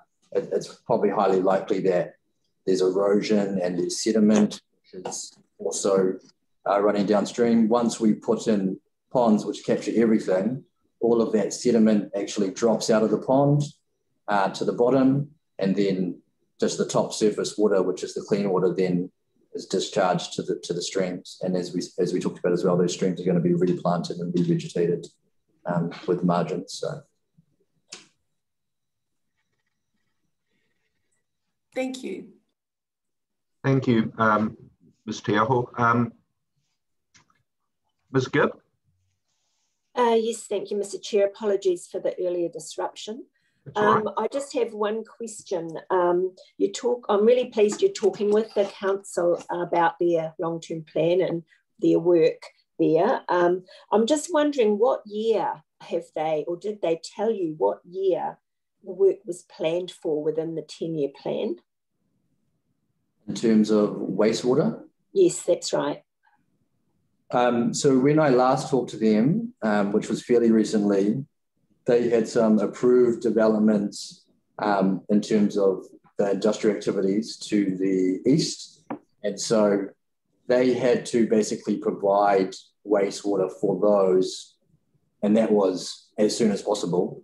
And they thought within the next few years that was all going to be sorted, and that was going to align nicely with our residential development. So they basically told us that they had more pressing developments that they had to service, and the servicing of our residential small amount of discharge was not going to be an issue by the time this was live zoned. So that was so good. So it looks like it might, the timing might be just perfect. Yeah, that's correct. Thank you. Thank you. Ms. Sedgwick? Thank you. Yes. Can you tell me what, I understand your discussion before about attenuation, but what impact has climate change had or projected climate change on your modelling, please? Yes. So, sorry, I'm not sure if I mentioned that. So all the pond sizing takes into account climate change. So that is a statutory requirement of the code. So when we do our calculations for post-development, we have to include that with climate change included. And I think it's a 13.3% increase or something along those lines that we have to allow for. So okay. Climate change is part of our standard requirements for the sizing of the wetlands.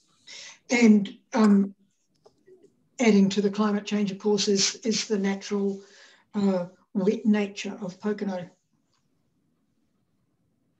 Thank you very much. I have no more questions. Thank you. Mr. Cooney? Pokeno Village, their original stance, I think, and I'm not sure whether they've changed their position, but I think they've said to us before, or in their evidence, that they looked at this site for development, but it was just too hard. And one of the main considerations was the stormwater issues that arose from trying to develop it. What's your, if that's still their position, then what's your response to that?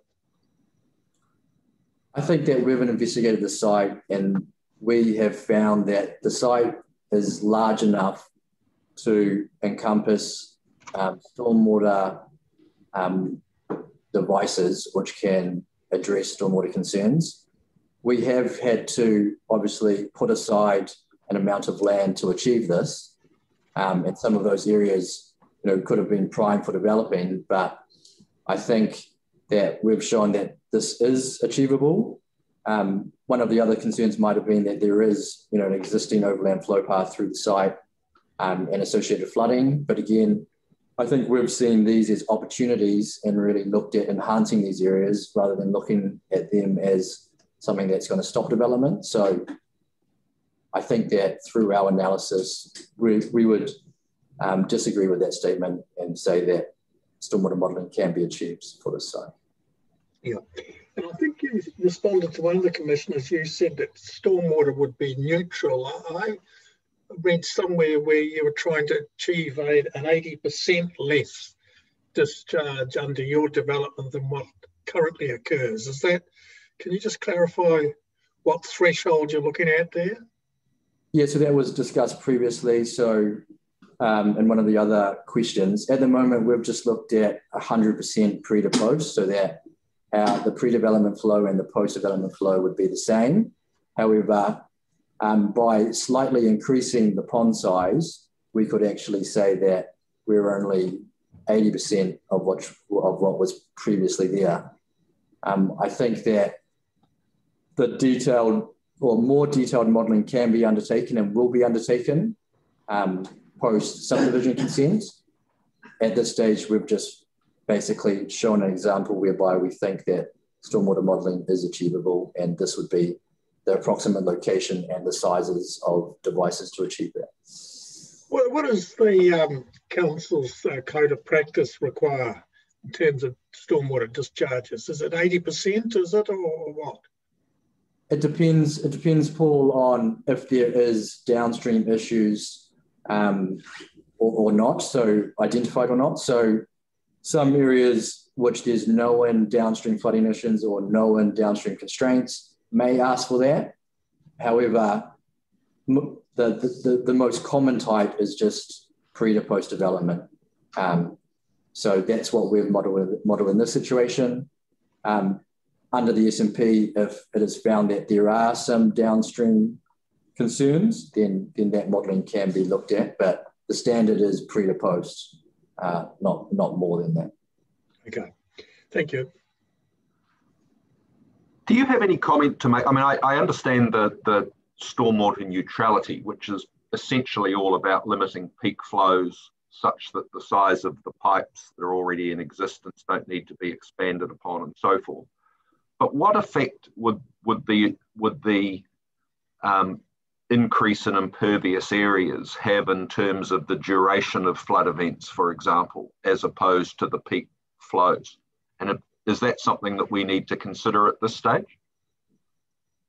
By providing the ponds, all of the additional volume, so there is more volume which is going to come off our site, but those ponds hold that volume.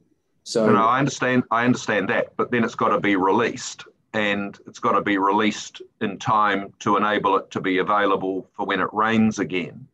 And what I'm wondering is whether the interaction of the overall hydrograph in the lower part of the catchment whether what you're proposing has any implications for that.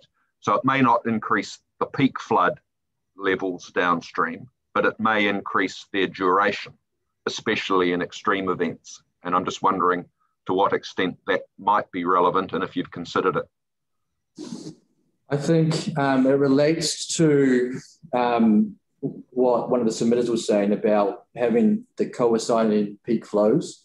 So what the industry looks at there is that if you're in a lower part of the development, if you have ponds like what you're saying, Phil, and they release flows over time, and those flows actually coincide with flows which are coming naturally off upstream catchments, then they will discharge at the same time, and then you have an increased flow.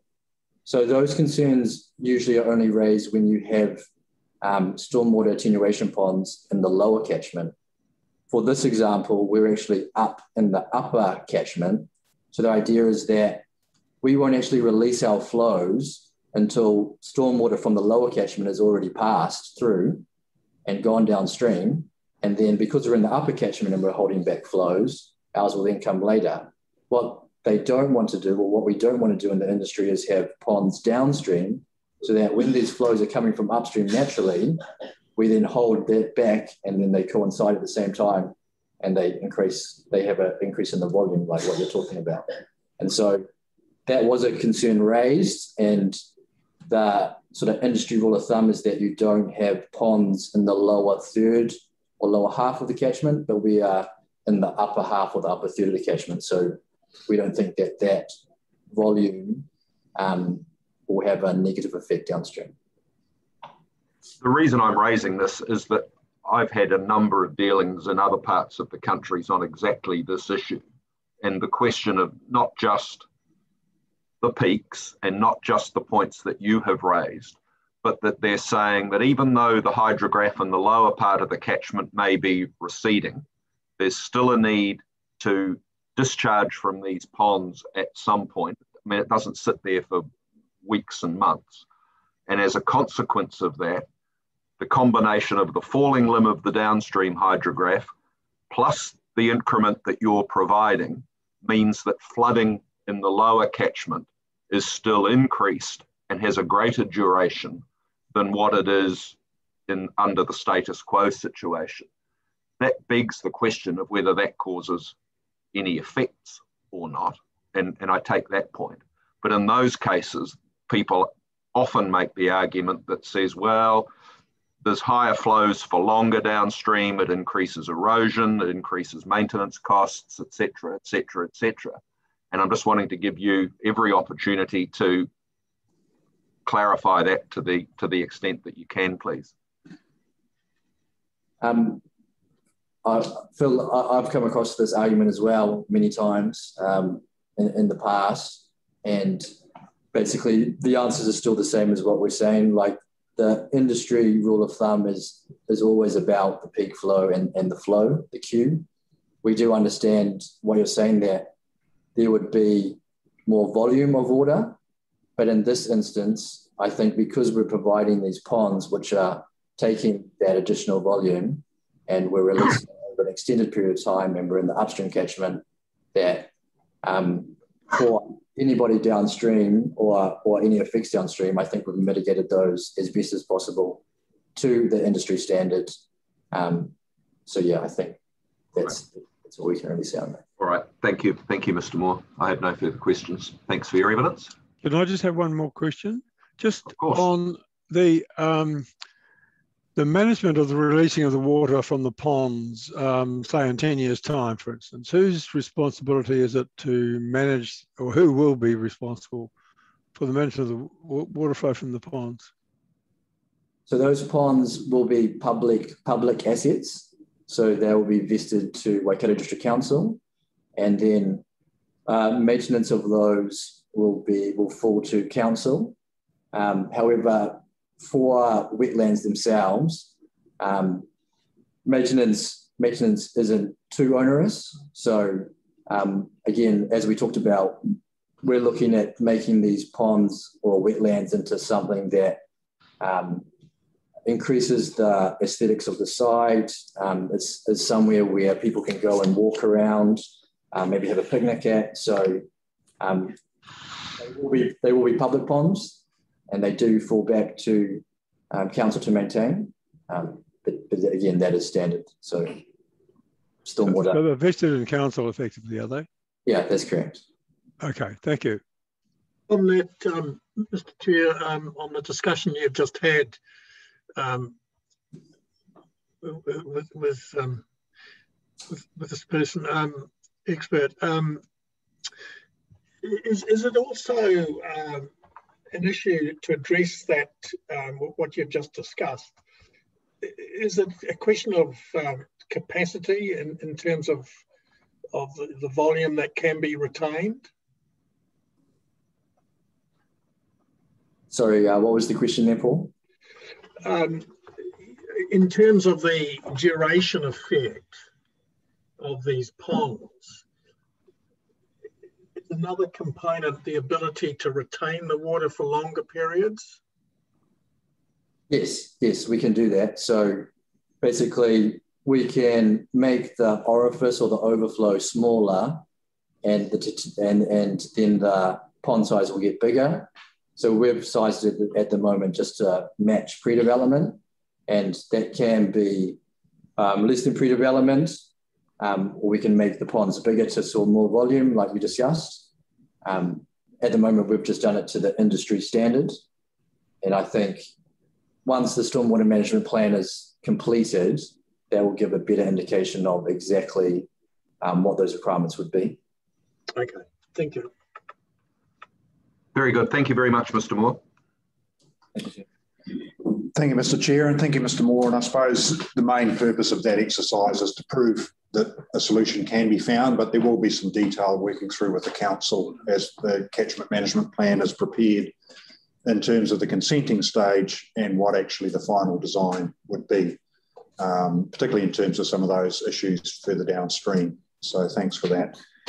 We've now got a group of sort of design type people. So I'll call Mr. Pryor to do the broader sort of landscape overview, and then we'll go down into the more detailed urban designers, which is Mr. Munro and then Mr. Ho for CSL. Thank you. So we'll start with Mr. Pryor to do the landscape issue, and he will be addressing the 100 RL matter that has been raised. So is there any particular plan you'd like to start with? I think we'll try and drive things from here. But James, can you bring up Rob's plans? Thank you. Is that viewpoint, site and viewpoint location, mate? The viewpoint location, mate. Yep. I'll just...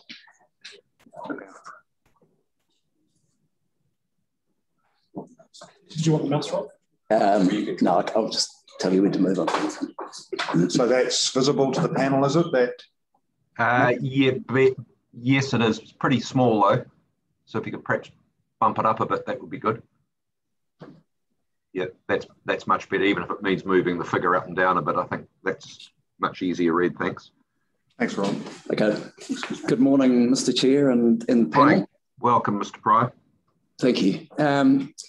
Yeah, so obviously on the screen at the moment, you're very familiar with the site and its location and its link within to the existing urban Pokeno area. I think the key issue for this hearing from a landscape and visual perspective is in relation to the RL 100 figure and the fact that development should not be occurring above that. As we're all aware, I note that it wasn't rolled through to the operative plan at the time of the Pokeno structure plan or carried through to the proposed district plan. I'll also note that the landforms in the surrounding Pokeno basin were not or have not been identified as outstanding natural landscapes. In terms of development occurring above that RO 100, and particularly in relation to this hearing, I consider that appropriate mechanisms have been taken into account with the indicative concept plan to ensure the retention of the rural backdrop and the protection of the ridgeline.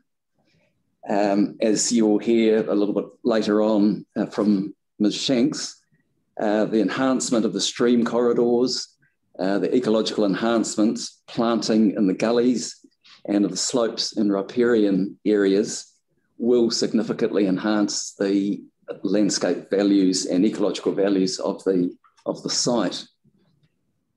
In terms of the country CLZ zoned land above that RL 100, additionally, there are the landscape character and amenity provisions within the district plan relating to landscape character and amenity, building height, building coverage, earthworks, and amenity values. In relation to what Sir William was referring to this morning, I'm also very supportive of the EPA approach for the countryside living zone, which would have significant ecological and landscape benefits. And in my view, from a landscape perspective, the outcome would be far superior than just retaining the rural and degraded slopes above the RL 100 in their current form. Just in relation to that RL 100 from a landscape architect's perspective, I do have difficulty in that an arbitrary RL of 100 was applied to the entire Pokeno Basin area, not based on any significant landscape features or elements within the area. And from a landscape perspective, I do find it difficult that that figure of 100 is just applied, and visually, from my point of view, it just doesn't make sense to say no development is acceptable above that 100 line. And I think the idea of the EPA approach or other similar approaches will give a far superior outcome than strictly restricting development to a 100 RL throughout the entire Pokeno Basin. So happy to answer any questions. Thank you very much, Mr. Pryor. Let's see how we go on questions. Can we start with you, please, Ms. Gibb? No, I had no questions, thank you. Ms. Sedgwick? Thank you. Yes, yesterday we heard a lot from submitters about Pokeno being in a basin and having identifiable ridgelines around it. And we heard that also from the iwi submitters. And I wondered if you might have a comment on or what your thoughts are. Mr. Fuller, I think, talked about that the view coming south, and it was not just coming south, but also that my contention is, or my question is, for people in Pokeno looking up, would they reasonably expect to see a consistent ridgeline? I'm interested in your thoughts on that. So I think if we take the wider Pokeno environs, and you will be hearing from me again tomorrow, particularly in relation to Havelock Village, and that the Havelock Village landform is has quite a different landscape character, in that we do have Transmission Hill, which is, from my point of view, a significant landscape feature, and we also have the Potter Hill, and so I think it makes perfect sense to pick up on significant landscape features, even if they're not significant in the true sense of the way, and retain them free of development, rather than just picking a line and saying no development should occur above 100. In terms of the Pokeno West and CSL land, we have the Ridge Road ridgeline, which does extend up to around about 150 RL. We don't have the same landforms that we do on the Havelock site, and that there aren't any prominent knolls or ridges there, but other than the Ridge Road ridgeline that the road sort of runs along. So it's a different landscape in the west than we do have in the east. Okay, that's a useful point, thank you. And I wanted to also just finally, if you wanted to comment on the statement Mr. Fuller made, it would look better than the existing landscape pasture. Is that seems quite a subjective opinion? I'm interested in your comments on that. Well, certainly with the EPA approach, I mean, those upper slopes are quite degraded and steep, and to have them planted up with sensitive dwellings clustered within significant planting from a landscape perspective is a far superior outcome than degraded pastoral slopes. Okay, I have no more questions. Thank you very much for your answers. Thank you. Mr. Fulton? Yeah, no, I have no questions. Thank you very much. Ms. Te Aho? No, thank you. I would have asked the same question that Commissioner Sedgwick asked. Thank you. Mr. Kearney? On Commissioner Sedgwick's question there, we're not here, we're not dealing with significant landscapes, are we? We're dealing with a rural type backdrop to Pokeno, which has been observed up to date. So that in itself has a landscape or character value. Would you agree with that? Yes, well, yeah, we're certainly not talking about any significant landscape landforms. They are encircling hill slopes, and they do not go to any significant height. I mean, obviously, we've got Ridge Road going up to 150, and from memory, Transmission Hill goes to around about 125 RL. So they are quite minor landforms in comparison to other outstanding natural landscapes. Probably a little bit intrigued as to your argument about, well, as compared to what currently exists as a rural backdrop, by allowing houses in and replanting areas, that will improve the situation. How do you reach that point? Well, to me, that's in comparison to having a line of houses built up to that 100 RL line, which would effectively, as you looked around the basin, you would see built development purely going up to 100, and the probability or possibility of all of those roof lines going up to that maximum point. And then beyond that would be the rural zoned land with pasture behind it. As I mentioned earlier, from a landscape character and amenity perspective, I think a superior outcome would be achieved by planting up those slopes with the allowance of sensitively integrated dwellings within those plantings.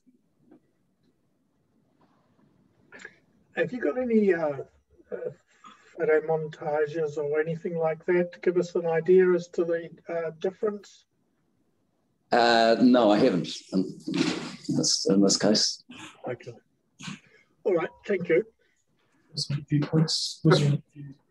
take that a step further, Mr. Pryor. And maybe, I know you don't have any photo montages, but you do have various photographs from various viewpoint locations. Yes, if we can have a look at. And while when you're speaking to that, Mr. Mead concluded that the maintenance of a rural backdrop was important, and I think that's the primary reason why he's not in favour of the zoning or the rezoning above 100 metres RL. So could you talk about, when you're referring to the photographs that you're going to refer to, just talk to us about the rural backdrop and what the effects of it might be and whether that's beneficial or not in the circumstances? Yes, I think if we can refer to this viewpoint one, and I'll take you through a couple of others on the screen. We haven't got the viewpoint location map in front of us, so if you can just take a little bit of time to orientate us and tell us where you are and what we're actually looking at. Okay, so the viewpoint one is taken from Hellensley Road, looking directly west. Yeah, okay, looking up the hill. Okay. Up towards the Ridge Road. Yeah, okay, thank you. So we can see in that viewpoint the Ridge Road ridge line, and you can see that sort of quite convoluted nature, but also the extent of that rural backdrop.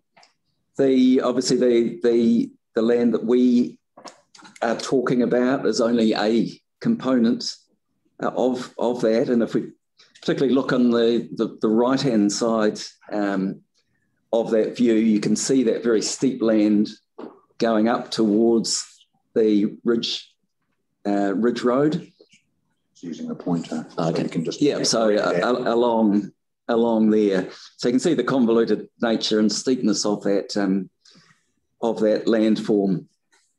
So from that landscape perspective, rather than just saying development should be restricted to 100 with pasture land behind that, what I'm saying is that from a landscape perspective, visually, ecologically, and from a landscape basis, by planting up those slopes and allowing development within that Indigenous planting, a superior outcome would be achieved rather than just potentially some quite degraded rural pasture land.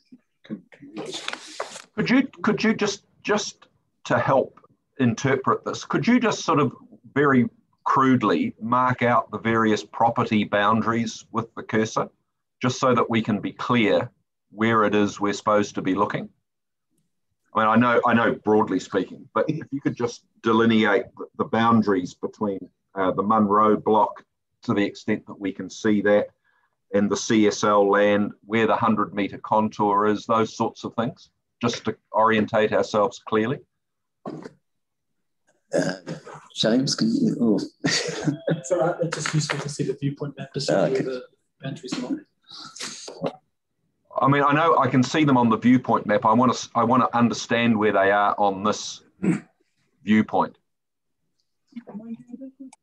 So, in terms of the CSL and top end, yes, property on obviously the right hand side of, yes, where the cross is. Yes, and just in relation to that map that we had this morning, with approximately half of that CLZ land, my understanding is that Ridge Road in the west, the highest part of Ridge Road is around about here, yes, and that's around about 150. Yes. Where CSL and top end is, it extends to a height of around about 125 RL. So we would effectively be 25 metres below that ridge line at that RL 100 line. So what RL are we at where we're standing, where that photo's taken? I wouldn't be entirely sure, sorry. Because it doesn't look like we're looking up at all. It almost looked from where we're I mean, maybe that's just an artifact of the lens and the way the photograph's been stitched together. Yes, no, I'd say we were quite a bit below. It is because it's not. It's the photograph's not that helpful, because it's not giving us any sense of rural backdrop at all. I mean, I suspect that's not what our eye would be seeing if we were standing there. In fact, it's not, because we've stood on that point ourselves, albeit some time ago, and had a good look. So, and that's no criticism of what's there. I know it's been produced for, for not for this purpose, but yes, I'm really looking for you to help me with this. Yes, that's the difficulty of a panorama, which was stitched together with approximately 8 to 10 photographs. Yeah. To give that panorama. This particular viewpoint here gives a little bit more of CSL land. A feeling for the CSL land, and again that backdrop up to the Ridge Road ridge line. John, can you just go back to the photograph viewpoint 1? Do you want me to just discuss like that house is below the 100, but it's visible because it's white and grey. Yeah. The importance of design and visually recessive colours. Just going back to the whole EPA concept, what is clear from this viewpoint here is your typical rural dwelling with no controls on colour or design. obviously one of the key aspects of built development within an EPA area would be the building design guidelines, in addition to what provisions, landscape character and amenity provisions are already within the district plan. So while EPA development would include built structures, they would be certainly visually recessive and sensitively integrated into the indigenous plantings. How hard would it be to produce, from whatever the most appropriate viewpoint, to look at this rural backdrop issue? And it may be one of the viewpoints that you've already selected, or it may be a different one, to actually produce a photorealistic Institute of Landscape Architect consistent photo montage of what would happen to that to that view if this land was developed in the way that you're intending it to be, that is, with residential on the lower part of the property and country living in the top part. Because the challenge we've got is that we've got sort of pictures that aren't sort of photo accurate, and I don't mean any criticism of that. We're going to go to the site and have a look. We're going to have two different landscape architect views. We're going to have to try and piece together what we think is going to happen where, which is not altogether straightforward. So would it be possible for you to produce some sort of photo montage from an appropriate location or locations that gives us a very good feel for what this would look like at full development as proposed?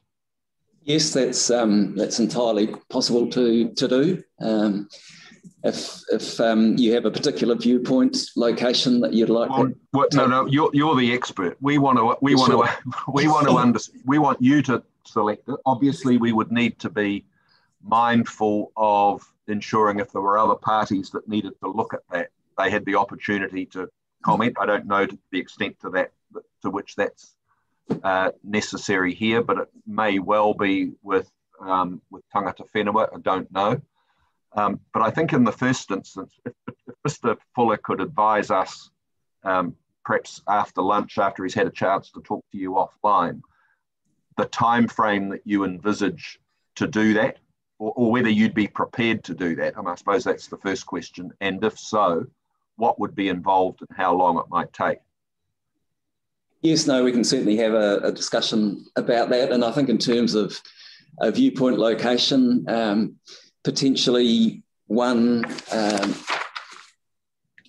further south, slightly further south from this viewpoint, looking right up towards, around about there, looking right up towards that ridge road, ridge line, encompassing that countryside living / EPA land above that RL 100 would be very useful.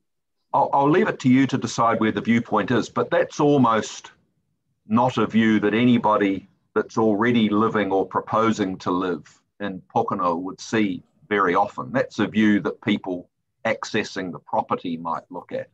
I'm just wondering, but we'll leave it to you, that whether the issue that we're talking about here are the wider views from further away, like perhaps from the state highway, or areas where people might stop the car and get out, not from necessarily within the village, but within the Pokeno town centre, within this area. But the more publicly observable locations, but I'll leave you to figure that out. It just seems to me that viewpoint one is sort of standing on the back of town, looking up at the new development in its standalone context, as opposed to being able to take that wider perspective of it. Yes, true, and we do. There is that public park in Hitchin Road, which is in that elevated location with the Norfolk pines, and that would probably be quite a good location, being a very public. We'll leave it to you to choose, but I think something, from my point of view at least, something that puts the view in context rather than looking at it at close range, which seems to me viewpoint 1 or viewpoint 3 tends to do. It's really those, it may be that they're still appropriate, but it may be something that's a wider view from areas where the public at large might view this from, because that's the sense that I get about why maintaining the rural backdrop is seen as being important. It's not for the people that live in or close to the area necessarily, it's that wider appreciation of the area. Yes, and if I can take you to that viewpoint that I was talking about before. Oh, yes, this one here. Sorry, how do I get it? Oops. I'll scroll down. So this viewpoint 6, this was taken sort of right opposite that the public park that's been set aside in Hitchin Road. So that's a view that that wider Pokeno residential area sees looking out up towards that Ridge Road ridgeline. So something like that may be useful to. As I say, we'll leave it to you, but it may be that more than one location potentially might be helpful. Certainly. Yeah. All right. If Mr. Fuller, if you could get back to us at some point during the day when you've had a chance to talk about this with Mr. Pryor in terms of whether your client and yourself are happy to run with that suggestion or not, and if you are prepared to run with it, what you think the time frame and so forth might be, that would help us. Yes, thank you for that, Mr. Chair. And the other two sort of design witnesses do have some comments as well. Mr. Munro did make 1 or 2 comments about some of this approach, and also Mr. Ho for CSL has done. He's got a perspective shot. But just in terms of taking instructions and clarification, is the panel wanting it to basically Environment Court evidence standards in terms of the montage, or? Well, we're wanting something that's reliable. Yeah. And I would have thought the more reliable it is, the more quotes credible, close quotes it's going to be. Yep. But we're not going to say, and I would have thought that's going to be the best way of doing it. Otherwise, you're going to get into an argument with somebody that says, well, it doesn't conform to accepted standards, therefore you just throw it in the bin. Yep, no, that's fine. Just a bit of cost and time to obviously do that sort of work. But, well, no, and I appreciate that. That's why we'll leave it to you to come back to us with a quotes proposal. Sure. We don't want to impose costs for the sake of it, but I think you can tell from the questions that at least some of the panel are having some difficulty understanding how the photographs relate to Mr. Pryor's opinion, and we don't mean any criticism by saying that. And I think we're saying that it's going to help us to have a more definitive visual appreciation of what it is he's saying in his written text. Yes, and I suppose acknowledging also that from the proponent's perspective, we have been changing it slightly, like the environmental sort of clustered approach is something that's come in a bit later. So yes, we didn't quite get the evidence to that point, but happy to respond in a way with visual images that the panel. Right. And happy for you to revise that approach and consider it, after we've heard from Mr. Munro and Mr. Ho, because as you say, they may help make the picture, no pun intended. Mr. Chair, we'd also we need to give Ms. De Lambert the right to comment. Yeah, I know. I think I mentioned that earlier. Certainly, we need to then think, once you've decided what you can provide us, what process we need to follow to ensure that nobody's ambushed by that. Indeed, and yes, and we can also explore whether, in fact, Mr. Lambert and Mr. Pryor can sort of agree, for example, on some representative viewpoints. Well, I think that would be. I think we'd encourage that as well. So that's helpful. Thank you. Yep. Very good. Thank you very much, Mr. Pryor. Thank you.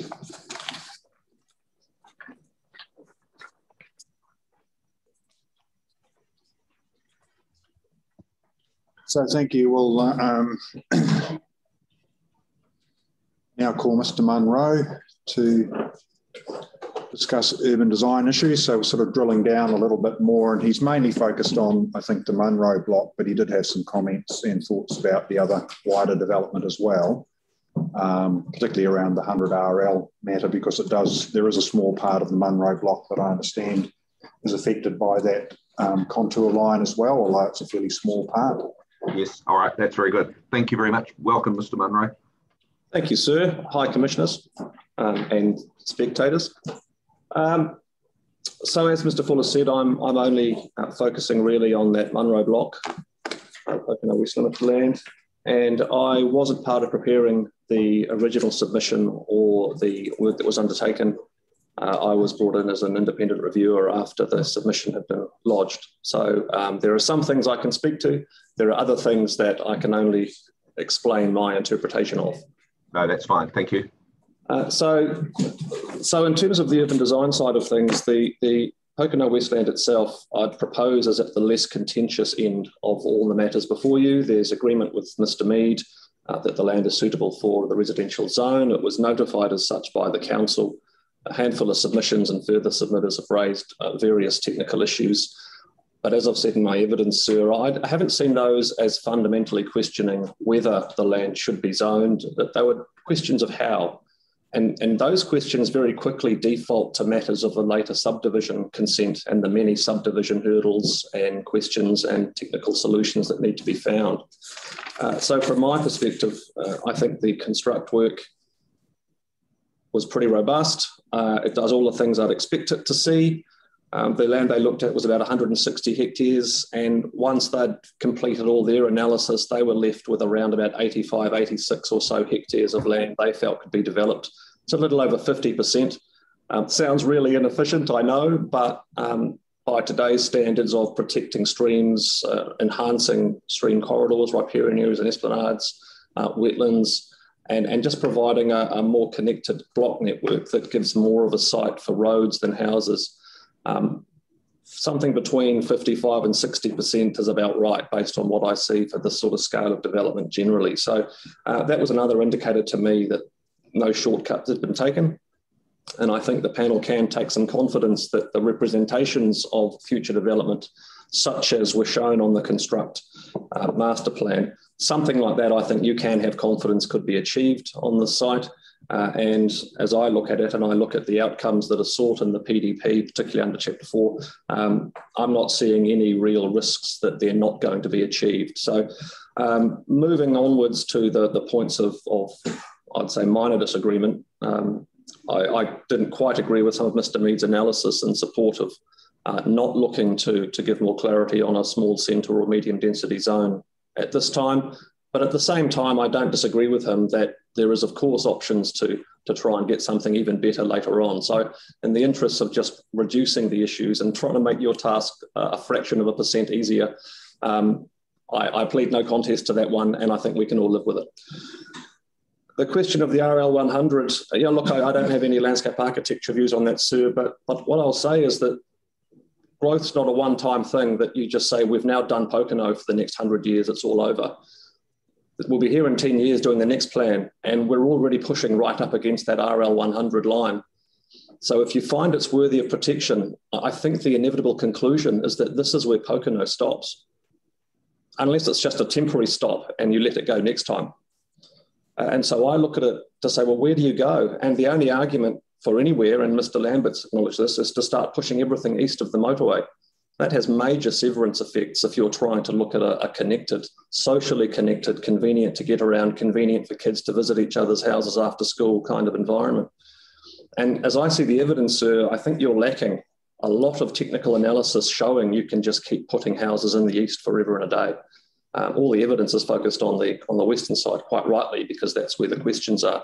So I'm not even sure at this point you could reach a conclusion that you've got a solution for growth in the long term by pushing east. I don't think that's been tested or proven yet. Certainly not for the magnitude you'd need for the next 20, 30, 40 years of growth.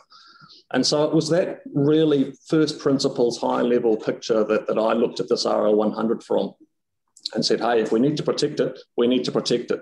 But it has some serious consequences for where Pokeno goes from here. And in light of those RPS directions to try and grow on existing settlements, connect to them, reinforce them and expand them, which I think does sit in some tension with the RL 100 as effectively a green belt strategy. So Commissioners and Mr. Chair, as a way of trying to give you the quickest summary possible of what I've said, I think is one of the less contentious issues before you. I propose to wrap it up there. I'm happy to take your questions, of course. Thank you, Mr. Munro. Let's see if there are any questions for you. Ms. Te Aho? No questions, very interesting. Thank you. Thank you. Thank you. Ms. Gibb? No questions, but yes, interesting concept about the green belt, and we'll take that on board. Thank you. Ms. Sedgwick? I have no questions, but I do note the context of if and how, and thank you for that. Thank you. Mr. Fulton? Yeah, just a question on the 100 metre line. If you allowed country living zone above that now, that then would actually restrict any further urban development up there, wouldn't it? So, you know, if that was allowed at the moment, that then would effectively make the line the top line, wouldn't it be, for Pokeno?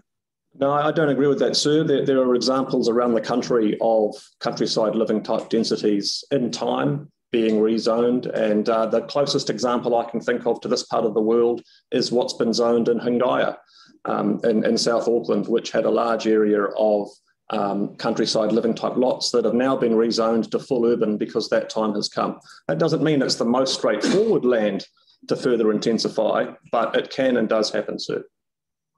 Okay, thank you. Thank you. Mr. Cooney? Isn't that the problem we've got, that you're saying, well, you can either draw the line at 100 RL and it's going to create demand pressure, or you can allow this this area to be developed into country living type development.